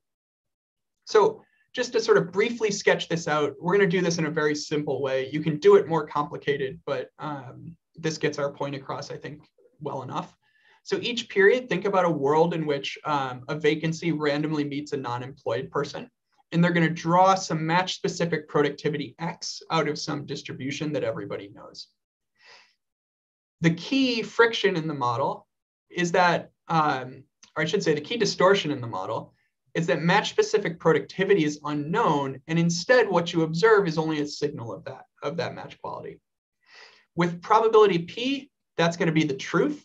With probability 1 minus P, that signal is going to be a random draw out of this distribution F. So the key thing to keep in mind here, and what motivates those RCTs I was just saying, is that think about a world in which P is close to 0. In that case, workers are what you would call experience goods, right? In the sense that you have to, if you're a firm, you have to hire a worker and bring them into your firm before you can even realize whether they're a good or bad worker. And so both sides are going to learn the true match quality with probability lambda if they're producing, and then people are going to destroy matches if the matches turn out to be relatively low quality. So I'm running very short on time. So let me just make a couple quick points here. This is going to make two predictions. One is that the exit rate should decline with tenure, and also that tenure wage profiles should be steeper in poor countries. So why is that? Well, if you look at the likelihood of exiting from the firm based on how long the worker's been in the firm, you should get something that looks like this. Why? Well, in rich countries, because they have pretty good signals of who's a good and who's a bad worker, most of that screening can happen before the hiring even takes place. So you should get these low but constant exit hazards. There's no information revealed if you already know how good everyone is. You do your selection beforehand. Whereas in poor countries, you end up hiring a bunch of people who turn out to be pretty bad workers. And as you learn about them, you start firing them. But if we just focus on a part of the tenure distribution that's somewhere up here, well, all of the bad people have already been fired from the firm. And so if you just look up here, they should look pretty similar between rich and poor countries. There's really no information left to learn once everybody who works for you has been in the firm for, 10 years or something. Indeed, if you look at those results, that's exactly what you see. So you see tenure, most of what we're picking up in terms of wage exit is coming from low levels of tenure, so below 6 months. And there's sort of this very clear pattern as you increase the tenure where this thing becomes flatter and flatter across countries.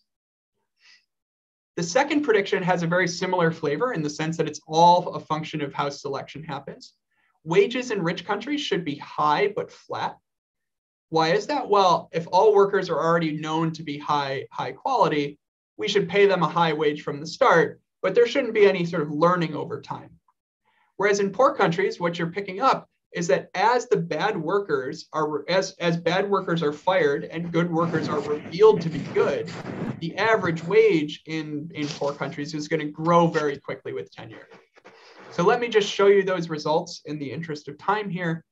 In fact, that's exactly what you see. You see returns, average returns to tenure are quite a bit higher in poor countries than rich countries.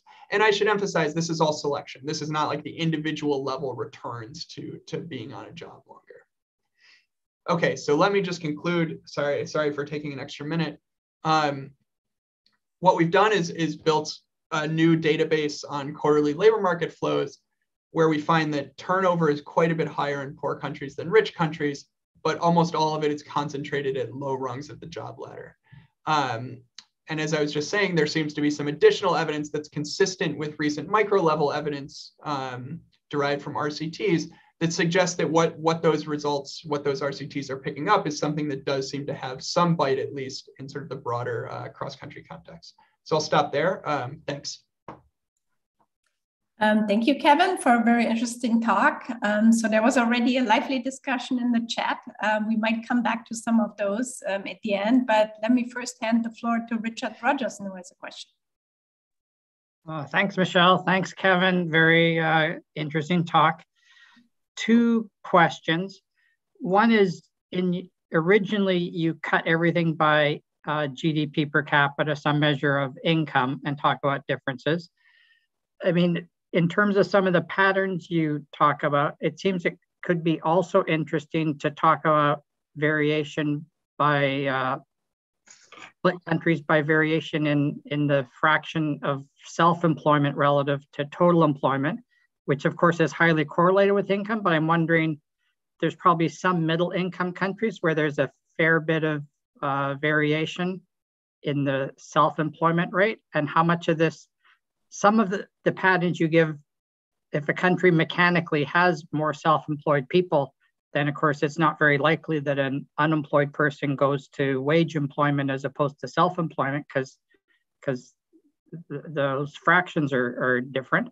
So that, anyways, I'm wondering if you cut it that way. The second question is what you did at the end.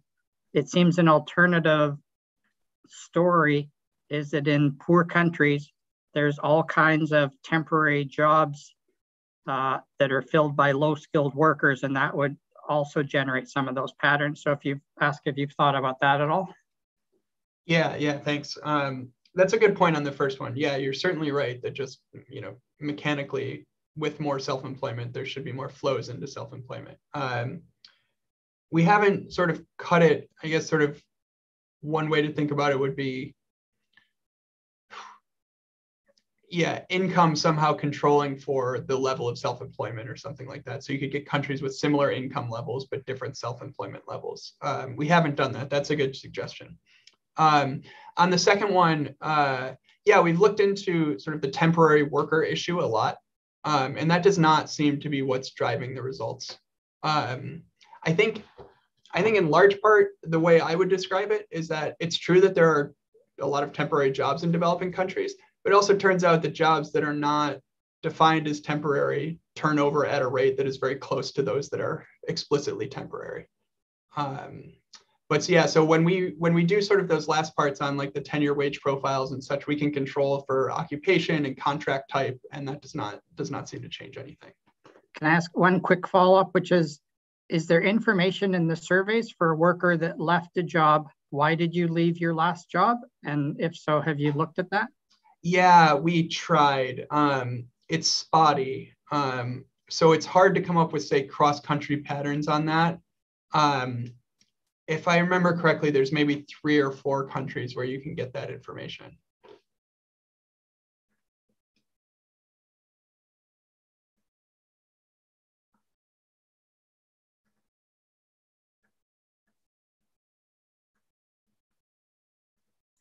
Okay, sorry. Can you hear me now? Yes. So thanks for answering that question. So Richard, did you have another question? Your hand is still up? No. Okay. No, I just forgot to lower it, sorry. Okay, so let's move on to Ahmed Azan. Thank you. Very interesting presentation. So one question is, you did not refer to education. And I take it incomes can proxy and so on, but cannot proxy also. So again, why didn't you consider education, or have you done it? One. And second is, I ask this because, some work that we did in India even 10 years ago, earlier, so we found that self-employment segment of workers in India, there was this group where wages and earnings were actually quite high and comparable to wage workers. So you had more like a rich country syndrome. The labor market was segmented enough that educated people were going into self-employment and getting high earnings. So that kind of nuance, can you sort of throw some light on that? Yeah, sure, thanks. So on the first one, we do include education. It turns out it doesn't account for very much of what we're picking up. As you correctly point out, it is true that rich countries are much more educated.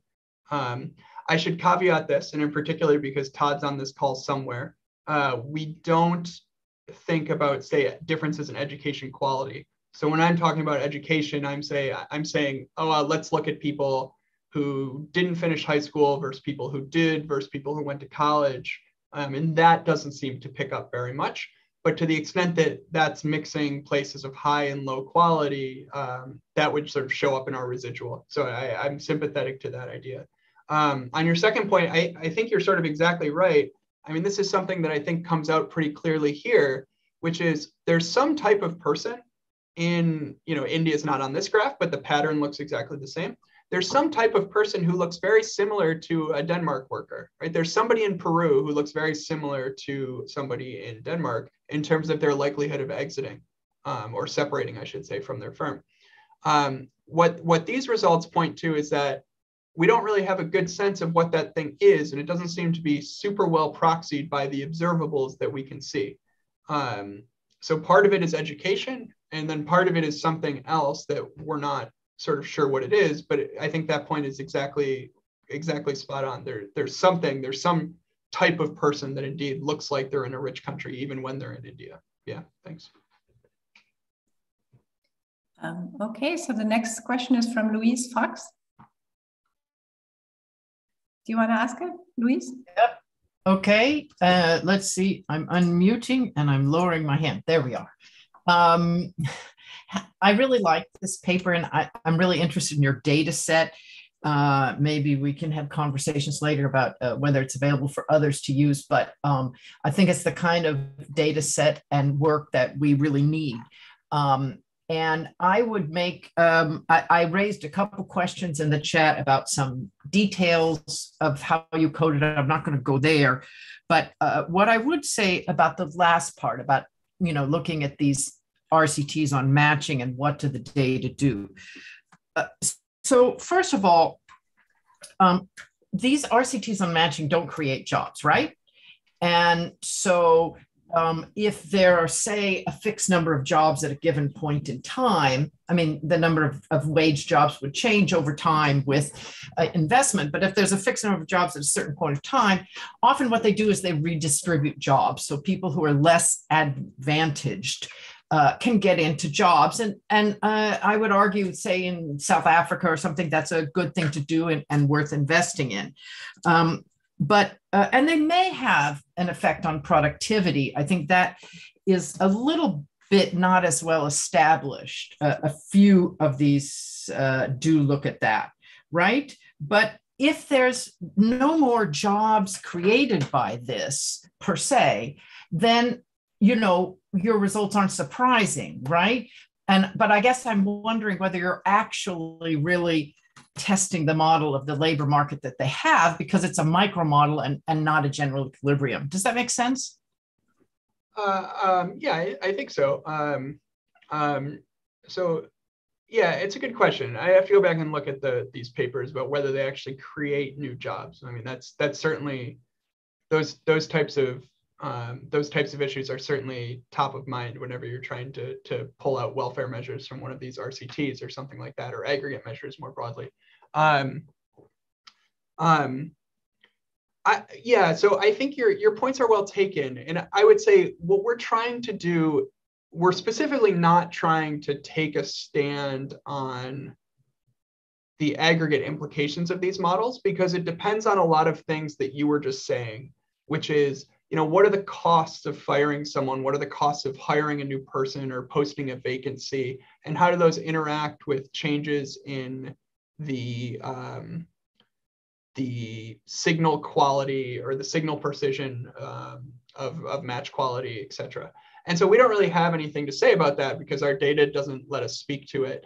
As you could, I guess one way to summarize what we're doing is, as you'll sort of notice maybe within just this graph, I didn't say it out loud, but these are all results that are functions that are conditional on people already being hired into the firm, right? So we're saying, if once you get hired, here is what the patterns should look like. And that's because we're interested in exit, and sort of by definition, that means somebody has to be in the firm already. But I think it's a really important question going forward to exactly that point, is thinking about well, okay, if the micro evidence suggests these frictions seem to matter at the very micro level in terms of how they maybe even just redistribute jobs, and they seem to be consistent with cross-country data, I think the next step for us or STEG or whoever is to think about what that means for welfare and how we think about those displaced workers and things like that, which we have nothing to say about here, unfortunately. But your points are very well taken. So I see lots more raised hands. So let's ask short questions and try to answer them shortly so that we can get through all of them. So Callum has another question. Sure, yes, very interesting paper, and the results are surprising to me, not least because my own experience of traveling in developing countries and visiting places is often that people that I meet find jobs very hard to get and then hold on to them come what may, often when they get them. So often I see that people have very long tenures in jobs, but these are often in, I think, the more informal kind of jobs, or the kind or very small organizations that perhaps wouldn't be picked up by your surveys or by the methods you're doing. So my first question is that, do you think there's maybe a possibility of another other side of this economy, which is perhaps more informal or more small scale, which where we see an opposite thing, where of perhaps lower productivity workers remaining very long tenured in some other sectors of the developing country economies, and in that case that there may be some kind of a balance out in the middle? Maybe I won't ask my second question to give others a chance. Yeah, so I'm gonna, in the interest of short answers, no, I don't think that. And the reason I don't think that is because, so these are dwelling surveys, which means that they pick up in informal employment. And so I know, in principle, setting aside issues of measurement error and things that one might worry about, I know if you're in an informal firm, and I know if you're informally self-employed, and I know if you earn income, even short-term income. I would suggest, I think something we do in the paper that I'll just point to is that the definition of what it means to collect this data differs a lot depending on which survey you look at. So if you look at, say, the LSMS, the way they ask these labor market questions is quite a bit different than the way labor force surveys do. And so I suspect when people are thinking things like that, I think it's more definitional than I think there's some other labor market that we're not capturing, with the caveat that we don't have most of the sub-Saharan, poor sub-Saharan African countries. Sure. Just another very short note is that I also noticed that a lot of companies, for example, during COVID, were laying workers off and then rehiring the same workers again a short time later. So if that's the case, is there also a possibility that this volatility of employment tenure could also just reflect volatility of firm performance? Firm performance, yes. Layoffs, no, because layoffs are not included in non-employment. Okay, so then I guess next question. Annika, sorry, my daughter. Markus Poschke is asking a next question. Yes, so great work, very interesting. It's nice to follow how this is coming along. So I have a question about one element here that I hadn't seen before in your work, which is in the Oaxaca blinder decomposition. If I remember well, I think in the back of my mind, it seems that when you do that, the choice of the reference country matters for the decomposition you do, I think, right? So I might be wrong on that. And you chose Switzerland, which surprised me a bit. So I'm just wondering, whether it's true that the choice of reference country matters, and if you've checked robustness to that. Yeah, it does matter qualitatively. Quantitatively, we've done it in Switzerland, Mexico, South Africa, and Mongolia, and the results don't change that much. But you're exactly right that it's an important robustness check. And then one more question from Sian. I don't know if I'm saying your name right. It's Kian. Yeah, thanks. So Kevin, really cool paper. I like this a lot. I was just curious about those last results, in particular about screening, and how related you think that some of these labor market facts are related to the different firm size distribution in poor versus richer countries. And in particular, if screening is a big issue, for example, small firms, and these are fixed costs, small firms may simply not be able to afford to cover them. And so you might actually be able to see interesting heterogeneity for large versus small firms. Now, I guess you can't see that in just the labor market data you have, but I'm wondering, are there facts that we know from the literature that might be helpful in understanding this? Yeah, and this sort of touches on Callum's point too about like firm volatility sort of comes into play here too, which might differ a bit by firm size. It's a good question. Todd, you can jump in if I miss anything here. Showed up just when he thought the questions were over, which was smart.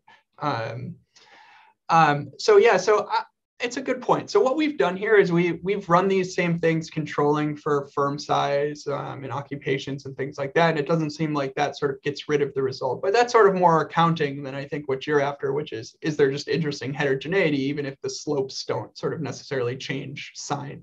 That's a good question. I don't know the answer to that, unfortunately. And then in terms of the literature, I'd have to go back and check. I have a list of things, but I think Chad Severson has a recent paper that sort of points to some of this, but I won't speculate on those without looking at it closer.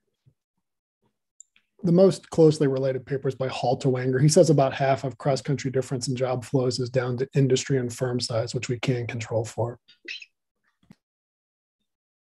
Thank you. So given we have a few more minutes, I wanted to see if there was a lively debate in the chat. Was everything answered, or do people, I think Min and Louis, several people had questioned, is there anything we should come back to?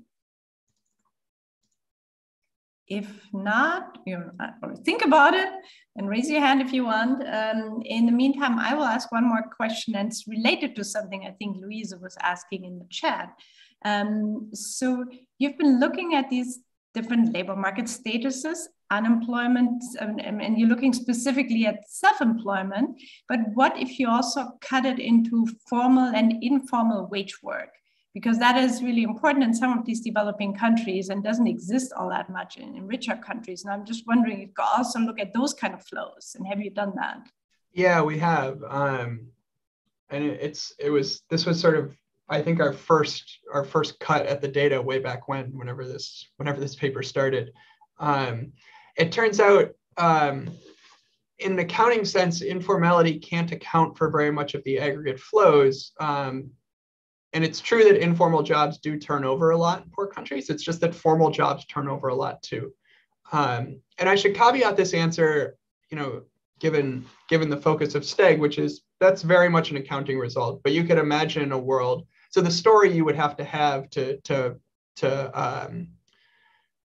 account for the aggregate flows couldn't just be there are more informal workers in poor countries and they turn over more in informal. It would have to be something through an equilibrium effect, like the size of the tax base gets so much smaller and somehow that causes more formal firms to exit, or formal firms to exit, or formal workers to exit. But in a purely accounting sense, yeah, it seems like they both turn over quite a bit. Okay, thank you.